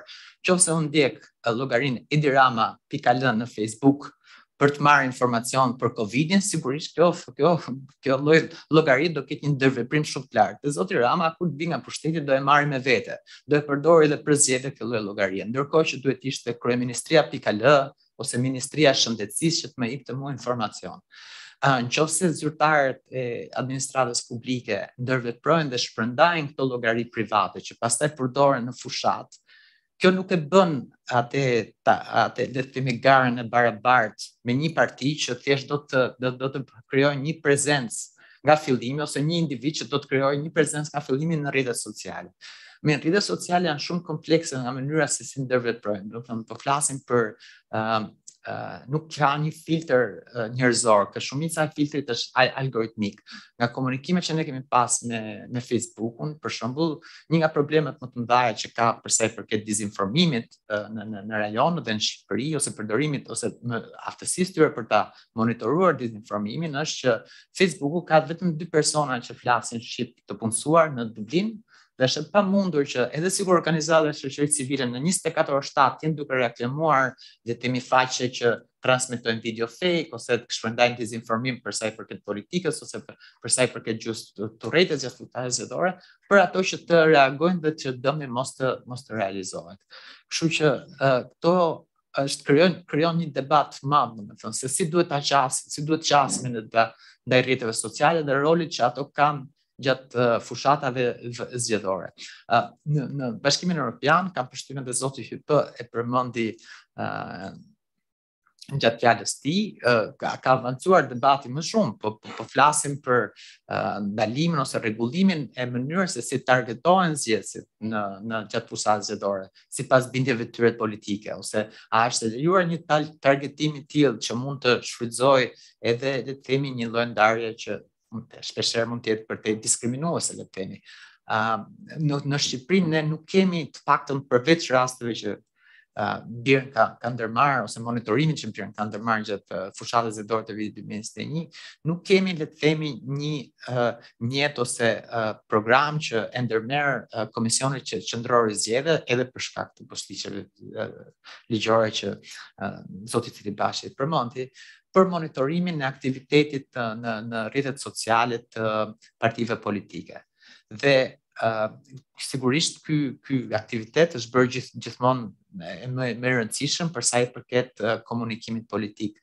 Unë mund t'ju tregoj shifra pafund për milionat e video view-ve që merren nëpërmjet rrjeteve sociale dhe se si këto balancojnë pastaj edhe komunikimin që shpërndahet nëpërmjet mediave audiovizive. Për shembull, për sa i përket ndikimit të algoritmëve në mënyrën si bëhet politik, një gjë që ne pam gjatë fushatës së fundit është që vetë politikanët për të arritur sa më shumë prezencë gjatë fushatës, le të themi për të pasur sa më shumë ndërveprime online në rrjetin social Facebook, u kthyen në një farë mënyrë në atë që në zhargonin e media quhen influencers, do të thënë njerëz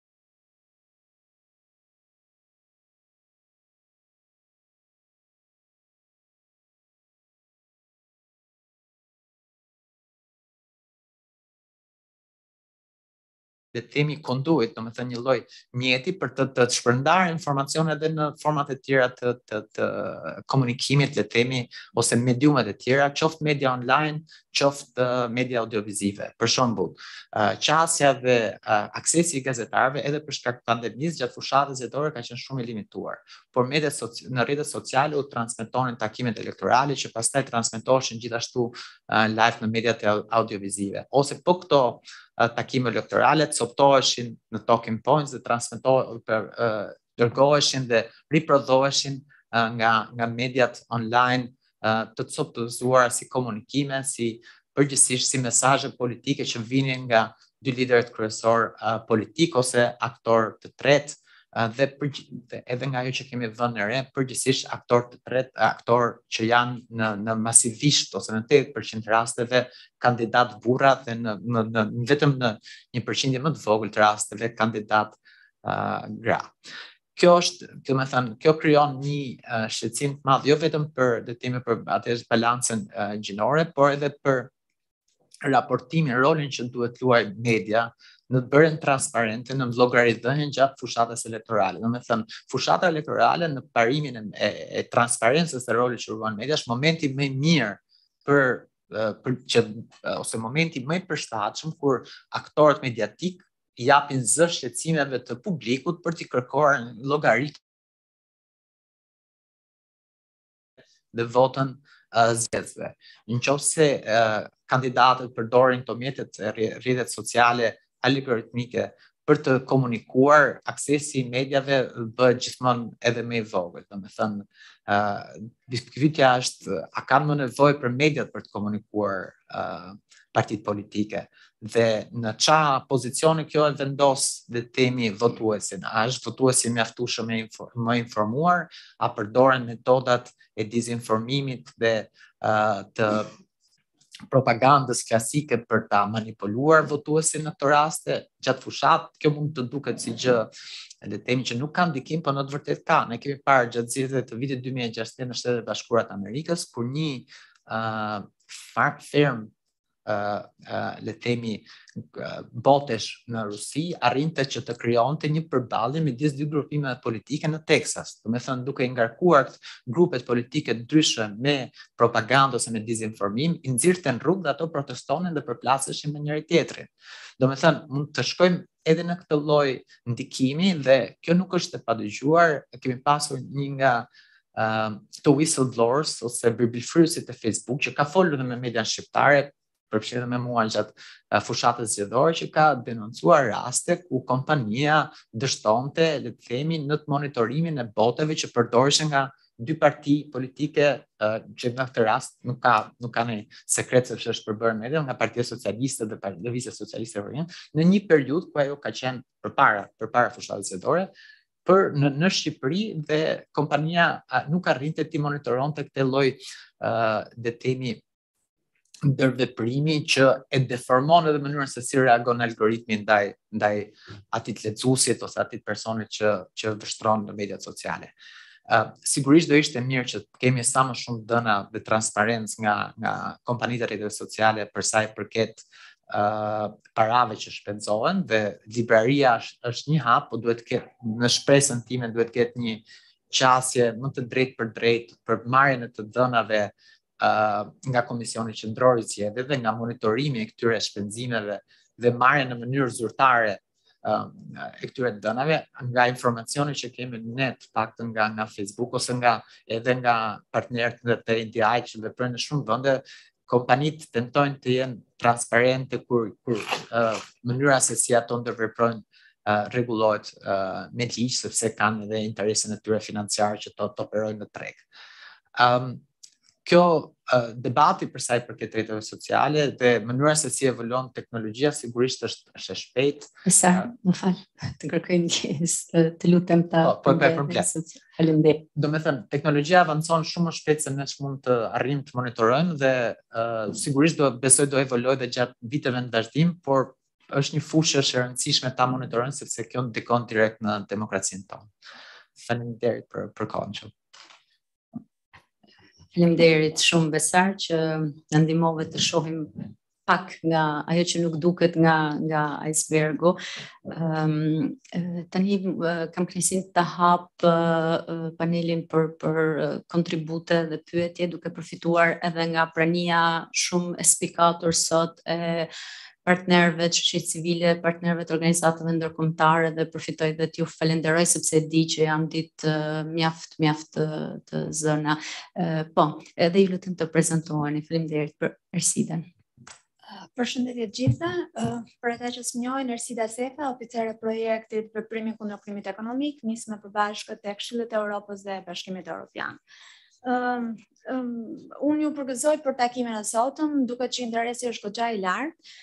Padyshim që një pjesë e mirë e gjithë shqetësimeve të përmendura në këtë tavolinë të sotme do të gjenin adresim në ndryshimet ligjore, qoftë shëngton ndryshimet në kodin zgjedhor, por më shumti në ndryshimet për ligjin për partitë politike.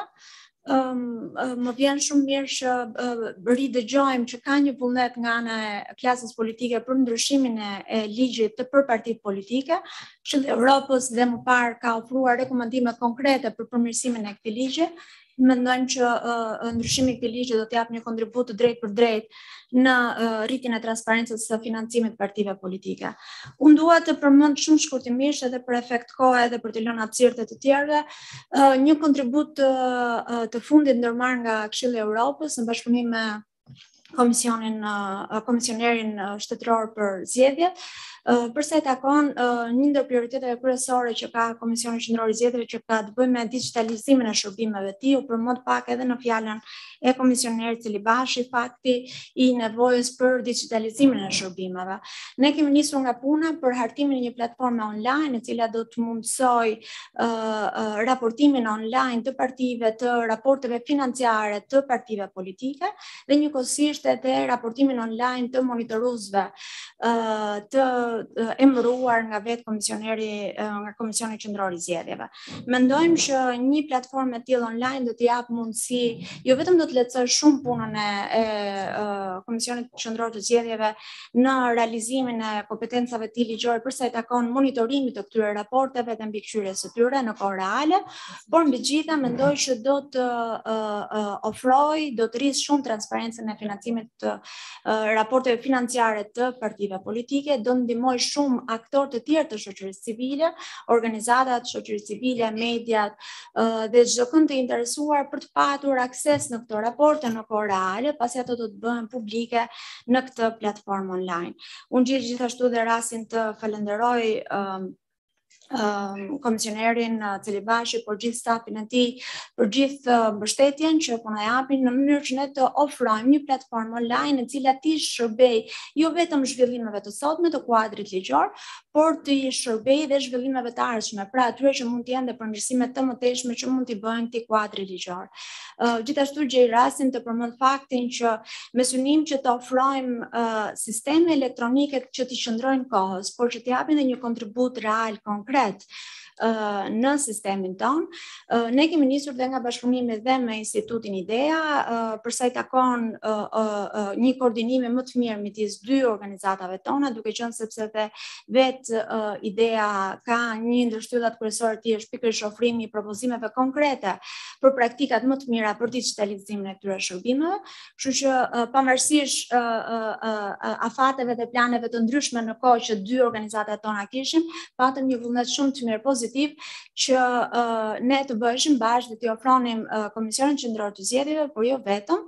Mendoj që kjo do të jetë një proces konsultimi që duhet të bëhet edhe me aktorë të tjerë shtetëror dhe jo vetëm shtetëror, dhe me aktorë të tjerë shoqërisë civile, për të mundësuar një platformë e cila, siç e përmenda, të jetë një mjet i qëndrueshëm në kohë që të ofrojë një kontribut real në transparencën më të lartë të financimit të partive politike. Faleminderit. Faleminderit Ersida për këtë informacion shtesë, është një kënaqësi bashkëpunimi me Këshillin e Evropës, i cili për hir të vërtetës është dhe një standard i ideas në shumë vende në fakt, sikurse edhe me organizatat e tjera të mëdha ndërkombëtare.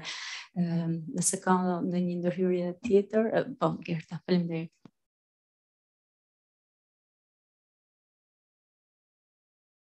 Që përmendet në takimin e sotëm është që i falenderoj shumë kolegët panelit të shoqërisë civile, të cilët bën një panoramë për të treguar që realisht shoqëria civile ka ide edhe është shumë e gatshme për të kontribuar. Dhe unë do t'i kërkoja organizatorëve sot, duke parë live reagimin pak agresiv të përfaqësuesve të politikës në lidhje me gjykimin për rolin e shoqërisë civile, ne thjesht bëm një kërkesë që donim të ishim prezent dhe ta ndiqnim nga afër Komisionin e Reformës Zgjedhore, dhe ju e pat gjuhën shumë të egrë, ndoshta jo për të na friksuar, por për të na bërë që të mendojmë që realisht ne si aktorë të shoqërisë civile do ta vazhdojmë presionin ton lidhur me institucionet në Shqipëri. Duke parë që idea international ka 3 piketa shumë të rëndësishme: punën me KQZ-n, punën në shoqërinë civile, sidomos për sa i përket aksesit dhe mirë informimit të aktorëve të shoqërisë civile në lidhje me disa mënyra dhe mjete të përdorimit të teknologjisë për të monitoruar në thellësi fushatën zgjedhore. Dhe ajo që është shumë e rëndësishme, shtylla e dytë në mos gaboj, ishte sa bashkëpunues ne do të jemi për të arritur një komunikim ndërinstitucional me të gjithë aktorët e fushës, dhe kjo është një gjë që realisht duhet ndodhi, sepse modeli që ne kemi nga politikanët në Shqipëri është që ata nuk duan bashkëpunim, nuk duan llogaridhënia, nuk duan transparencë. Është një moment i mirë që duke qenë gjithë bashkë të mundemi ta bëjmë si thua aktorë kombëtar dhe ndërkombëtar këtë lloj presioni që ti mësojmë si thua përfaqësuesit e qytetarëve në Shqipëri që ta kenë këtë lloj trendi dhe këtë lloj kulture të dhënies të llogarisë dhe të transparencës për çdo lloj aktiviteti.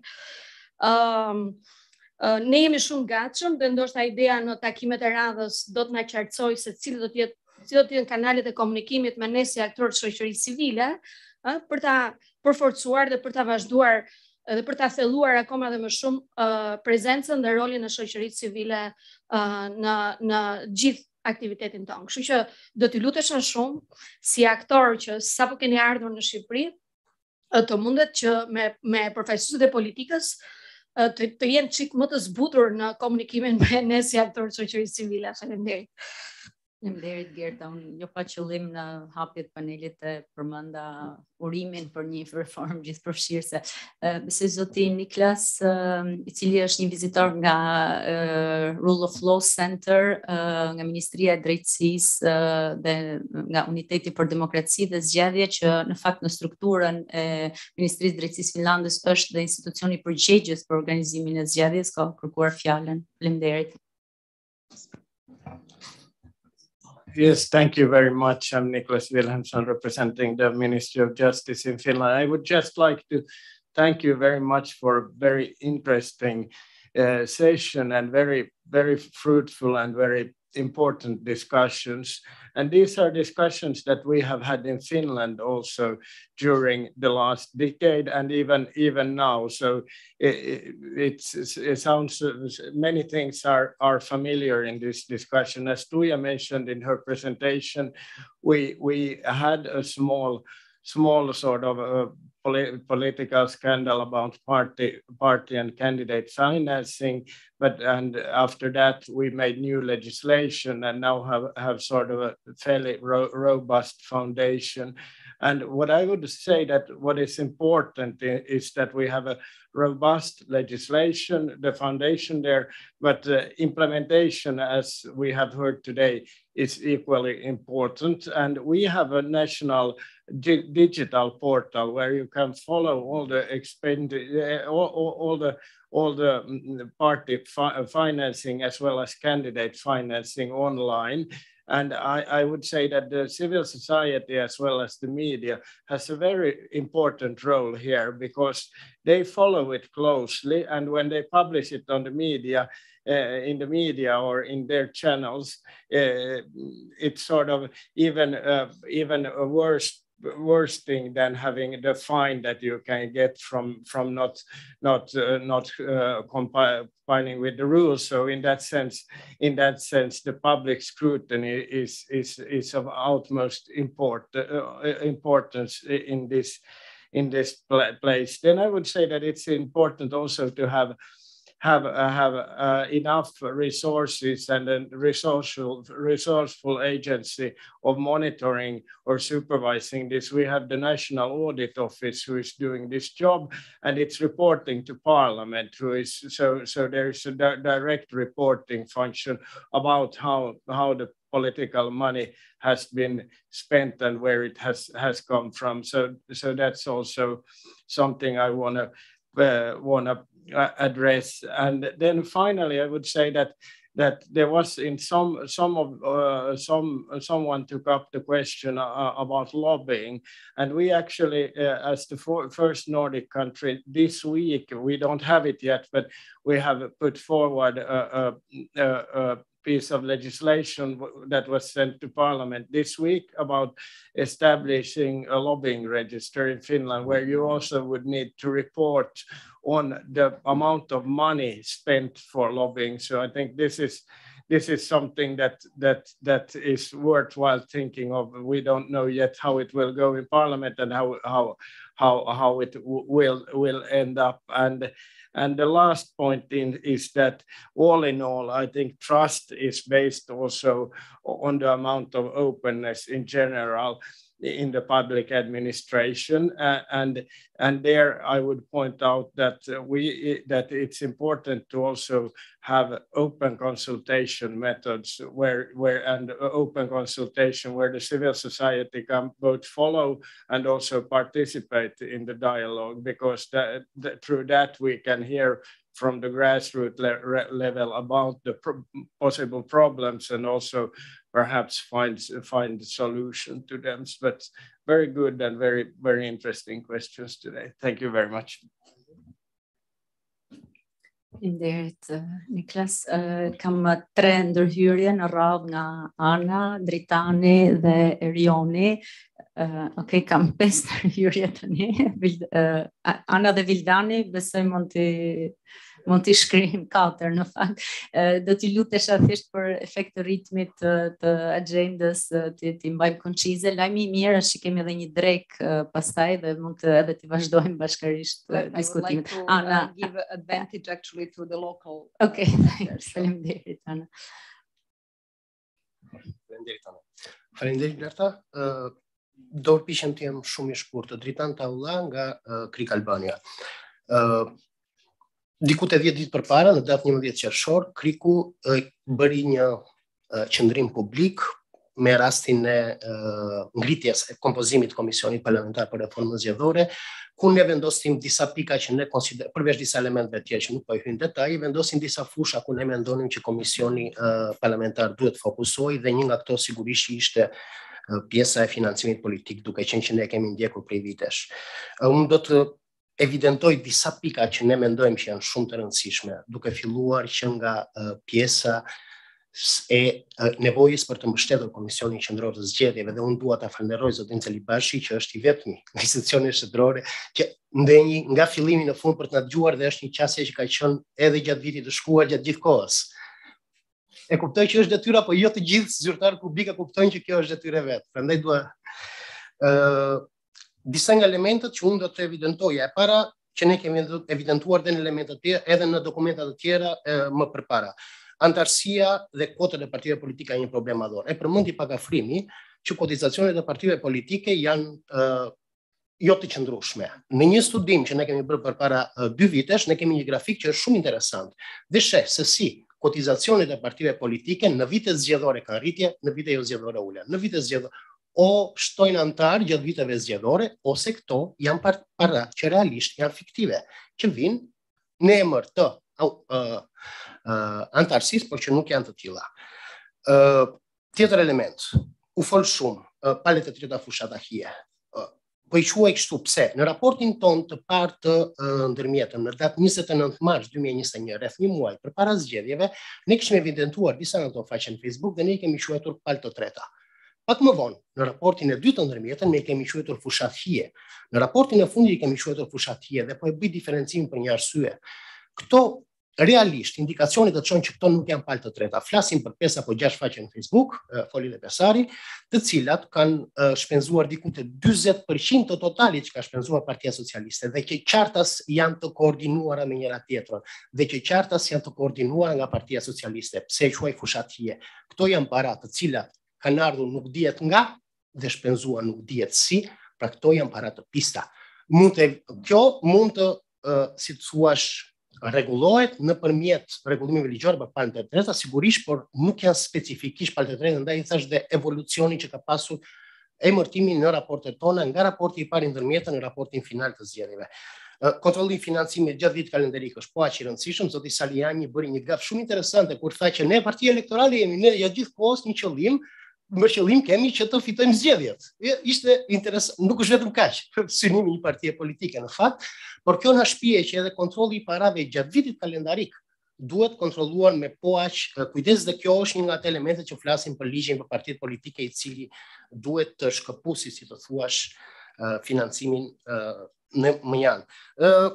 Dhe dy të fundit, vërtet dy të fundit, në lidhje me shoqërinë civile, i ftoj sigurisht gjithë kolegët e kanë plan, përveç se në këto takime, si thuash, për ta vënë me shpatulla pas murit politikën, t'i dërgojmë gjetjet tona.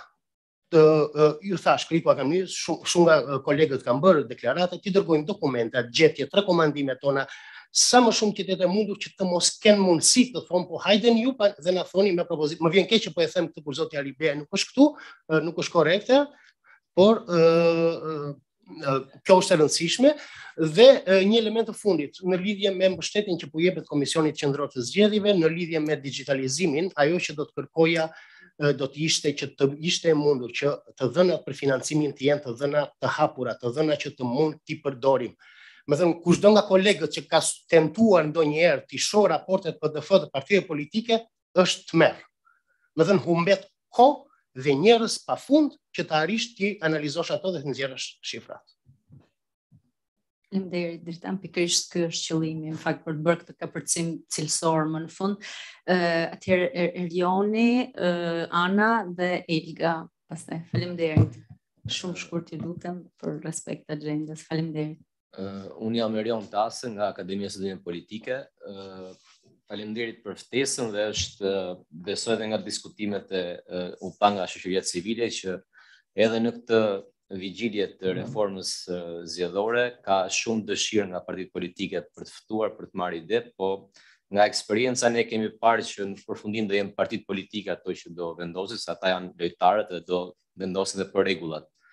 Shpresoj dhe është një lajm i mirë që ideja është përfshirë në këtë angazhim konkret dhe ne si akademi kemi pasur bashkëpunime dhe do të kemi përsëri bashkëpunime dhe vlerësojmë ekspertizën globale nga gjithë bota në fushën e zgjedhjeve që transmeton kjo organizat dhe besoj është një mundësi e mirë edhe për organizatat tu në Shqipëri, jo vetëm partitë politike, tonë do të punonim më shumë, kjo është një këshill, edhe me KQZ-n për të arritur kapacitetet e saj, po edhe me organizatat lokale që janë këtu në Shqipëri dhe kanë eksperiencën e dur për të qenë vigjilenca e dur për zbatimin e atyre ligjeve që do miratohen ose do rregullohen në reformën zgjedhore.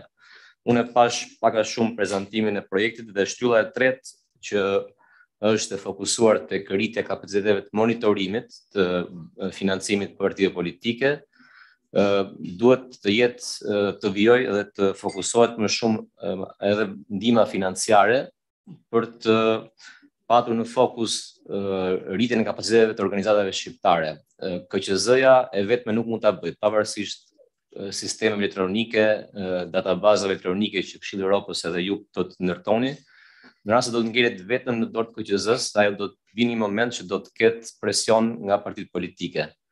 Po nuk pati hapja, ashtu si tha Dritani, që databazat janë të hapura, po nuk pati organizata, shoqëri civile, grupe të ndryshme monitoruese që kanë pavarësinë e dur, kanë objektivin e tyre monitorimin dhe denoncimin e abuzimit financiar, edhe ky sistem do të ngjeli një hap para, po jo drejt demokratizimit të dur dhe krijimit të shanseve të barabarta për gjitha forcat. Faleminderit dhe suksese. Faleminderit, Rian, fjala për anën. Faleminderit Blerta.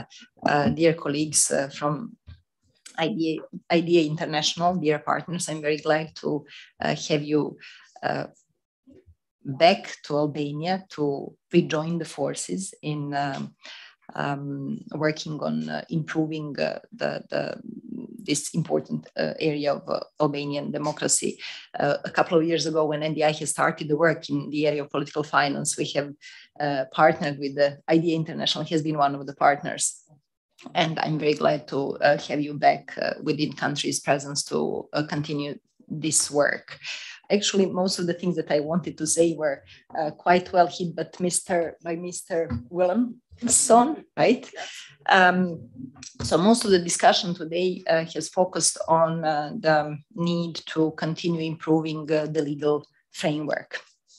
But in addition to that, from the work that NDI has done together with the local partners and the partners from the Central Election Commission and political parties, we have seen that the change does not come solely from changing the legal framework. And yes, a couple of colleagues have emphasized the need to work on the implementation. Along those lines, what we have seen important is to focus to continue the support to the political parties, because at the end of the day, without robust financial procedures and internal accountability systems in place within political parties, it is simply unrealistic to expect that the law can be implemented. So that is the first point. The second one, I want to re-emphasize the importance of partnering with the local civil society organizations. Whenever change has happened in Albanian legislation, I'm talking about particularly on political finance, it has happened either thanks to the work of monitoring of civil society organizations, where thanks to their data, they have proven that the things do not work and they have offered solutions how the things can work. So I cannot emphasize enough the critical role that the civil society plays in complementing the oversight role of the Central Election Commission. And their role in monitoring, investigating, reporting on the behaviors of political actors can only further strengthen the political finance regime in Albania, along also with the findings of the Central Election Commission, which at the end of the day is the institution which is implementing the legislation. And we have seen throughout the years that relying on those findings that the Central Election Commission collects during the implementation of the legislation is also critical in ensuring that the legislation, when it is reformed, that it is done in a manner that is enforceable. And the third thing, I'm very glad to hear that the third-party funding has today occupied quite an important space, which again is a result of a joint work of international and local partners for the past couple of years, including the Central Election Commission. So NDI remains a committed supporter and partner to all of you here to continue this conversation, because we know that it's not an easy area to regulate, and also well-established democracies are struggling, but I'm happy to see that there is lots of commitment and will in this room and beyond, I believe, to continue making progress in this area. Thank you all. Faleminderit Ana, edhe për bashkëpunimin e shkëlqyer në fakt. Elga, një fjalë të fundit, besoj është ndërhyrja e fundit për këtë panel. Okay, faleminderit. Okay. I'll give you one of my minutes to you, Sokol. Okay. The Dutch are very generous in general. Faleminderit që më dhat fjalën edhe mundësinë për të ndarë disa nga ato çfarë unë perceptova dhe mlodha nga kjo tavolinë e sotmja. Unë quhem Elga Mitre, punoj për ambasadën holandeze si këshilltare politike. Dhe pjesa e zgjedhjeve ka qenë pjesë e portofolit tim prej disa kohësh tashmë. Duke krahasuar pjesëmarrje në tavolinën me mëngjesin e sotëm, mua më duket sikur kemi arritur te kjo pika ku më duhet ta përdor në anglisht we are preaching to the converted. Pra ne po I flasim njëri tjetrit, po në fakt ne të gjithë e dim se çfarë duhet bërë dhe si duhet bërë. Kështu që do ju ftoja të gjithëve që ta shikonit këtë si një qartësisht lexim I vullnetit politik që ekziston nga aktorët politik në Shqipëri. Edhe në rastin kur ka mbështetje të qartë edhe bujare të aktorëve ndërkombëtar, qoftë kjo edhe për të ngritur sistemet e caktuara, sikurse e solli shembullin kolegja ime e Këshillit të Evropës Ersida, përsëri pyetja ngelet sa funksionale dhe efektive janë këto, sepse është një gjë që të japësh mjetet e dhura për të peshkuar dikujt, edhe është një gjë tjetër që ta detyrosh atë të peshkojë. Unë më duhet që ta veçoj nga tërësia e aktorëve KQZ-n, ose më mirë them komisionerin, për të cilën komplimentat tashmë ishin të qarta dhe të mjaftueshme, sepse edhe të arsyeshme, po.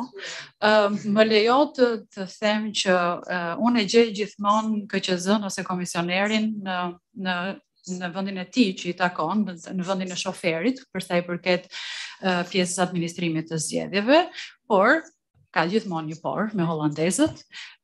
Duhet menduar, okay, këta janë në timon, po a ka benzinë makina?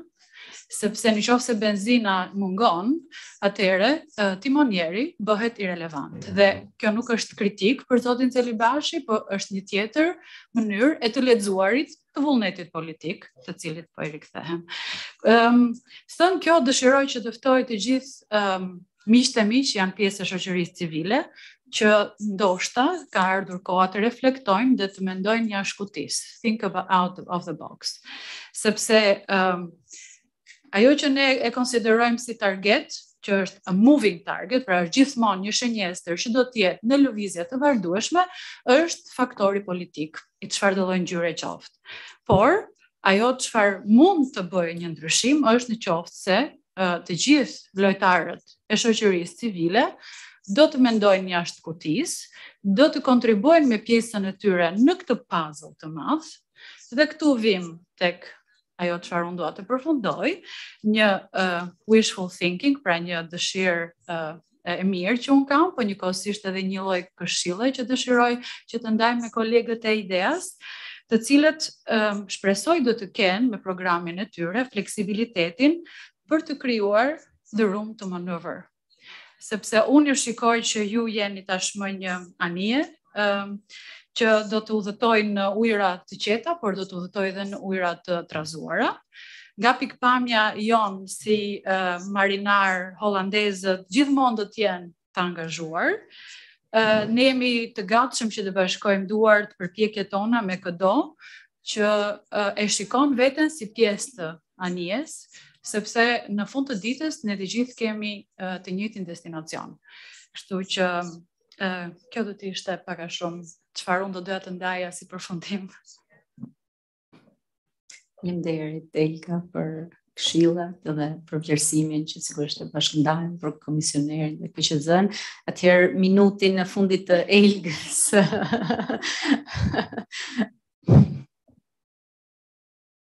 Përshëndetje, unë jam Sokola Gjiu nga Westminster Foundation for Democracy.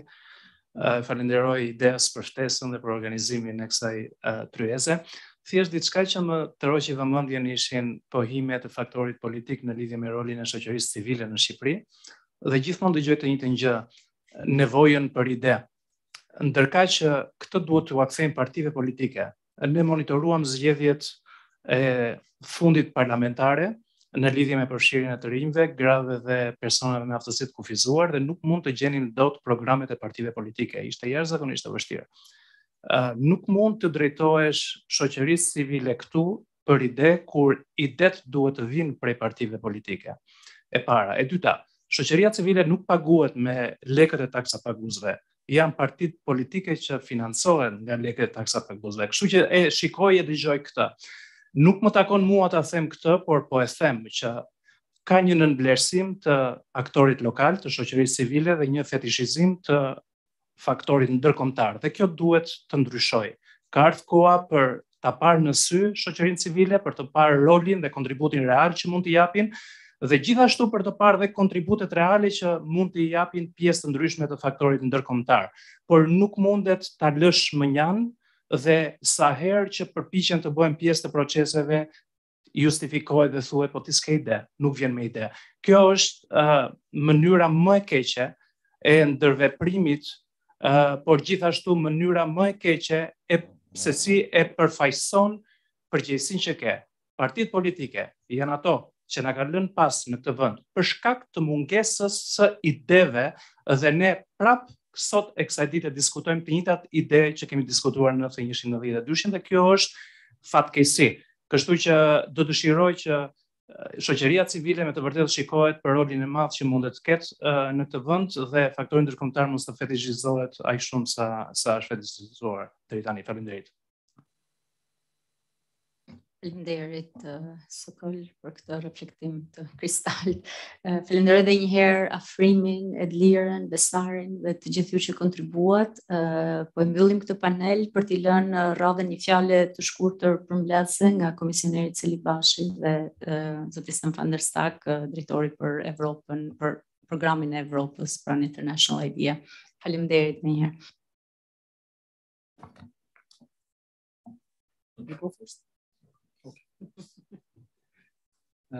Faleminderit Berta dhe faleminderit gjithë pjesëmarrësve.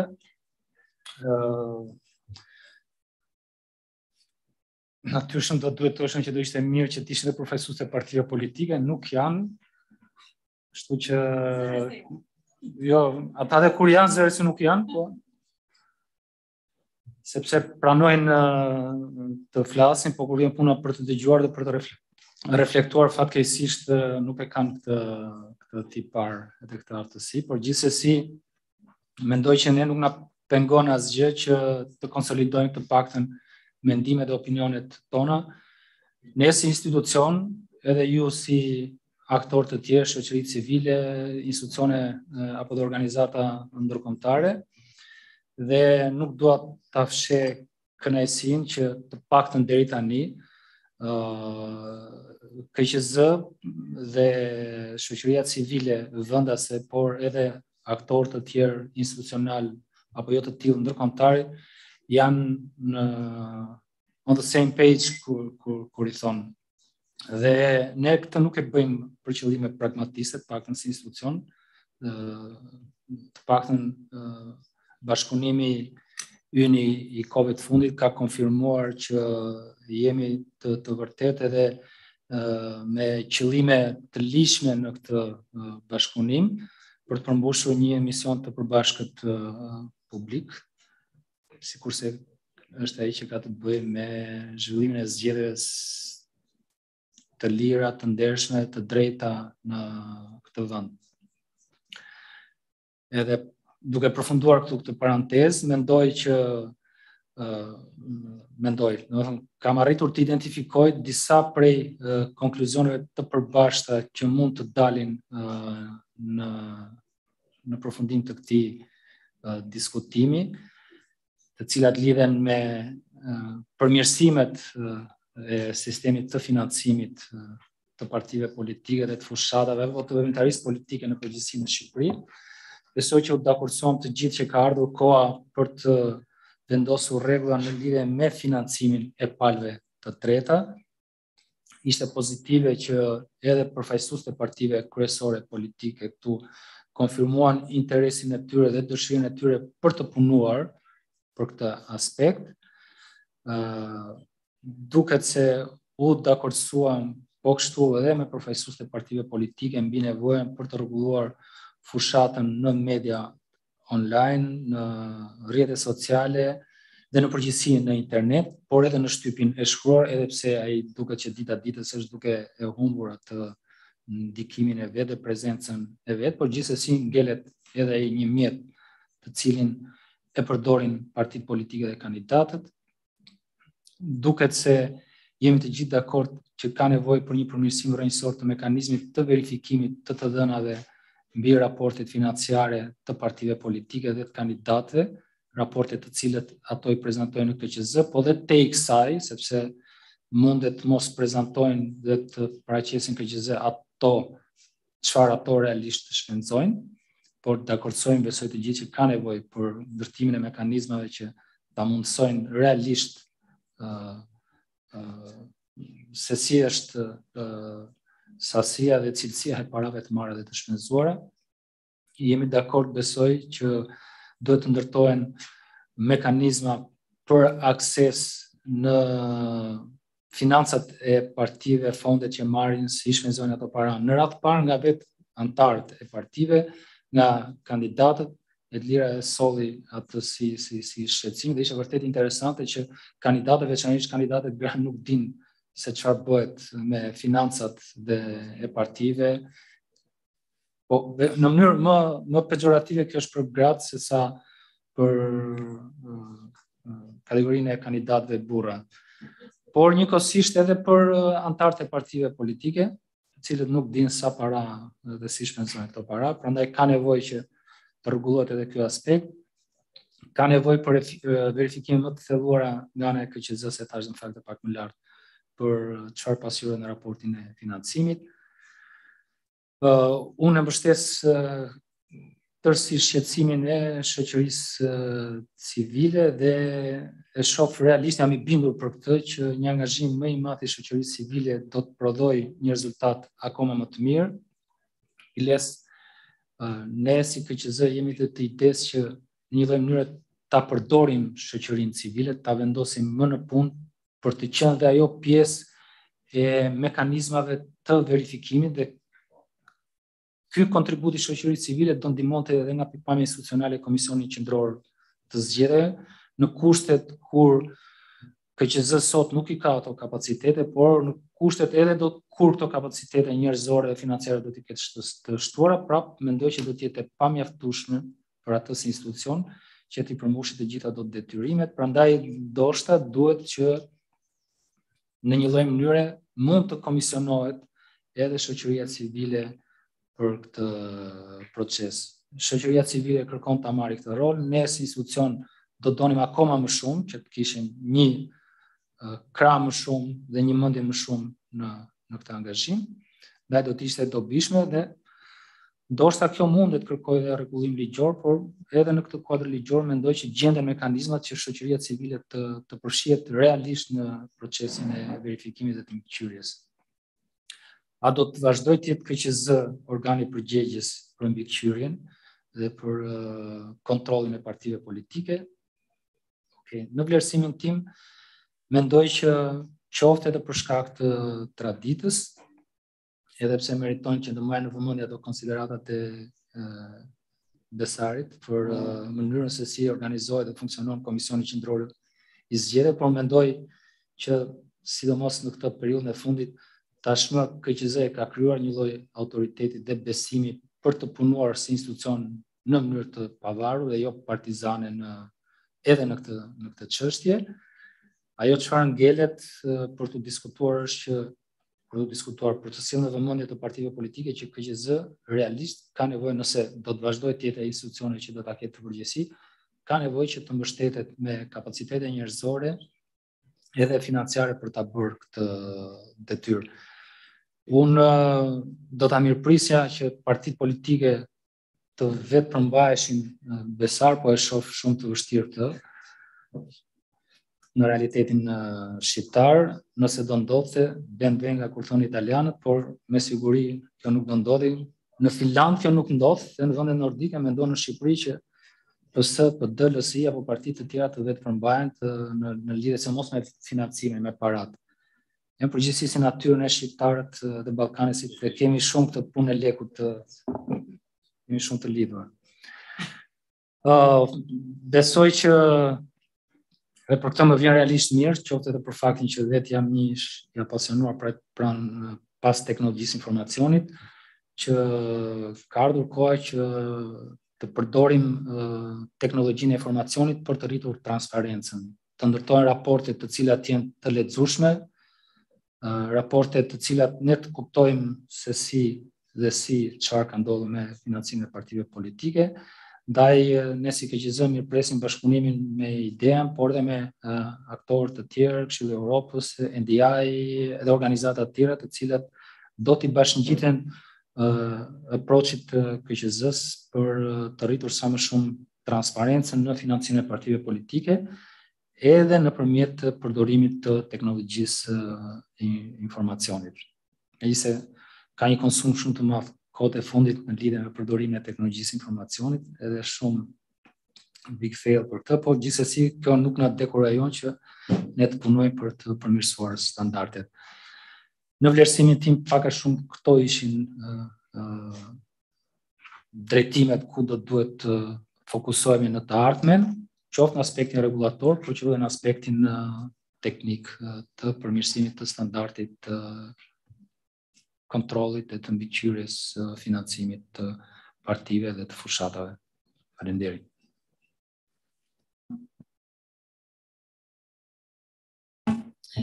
Well, thank you, Commissioner Tselibashi, and that leaves me to have a final few words to wrap up.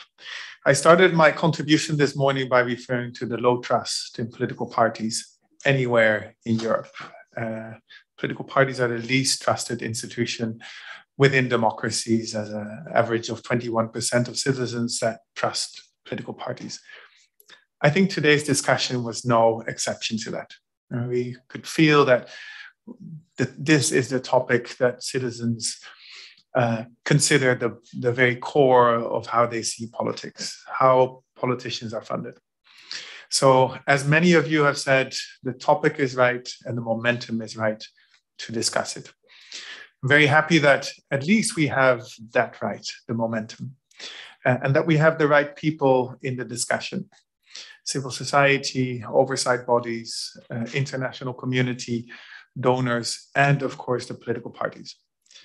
Now we have to realize that the political parties have something to lose out of this. We have to be critical that they have trust to gain, but of course also with transparency comes a certain knee-jerk reaction of what are the risks involved. So as we go forward, let us design an online reporting system together in which we take the politicians with us. If we don't do that, we will fail. So we have a collective effort to bring them in. As much as we sometimes may be disappointed by their behavior, we need them to be part of this to make it happen and to make it a success. And I'm very happy that they did show up today, they did contribute. Another thing that I picked up is that oversight, implementing laws is what makes political transparency happen.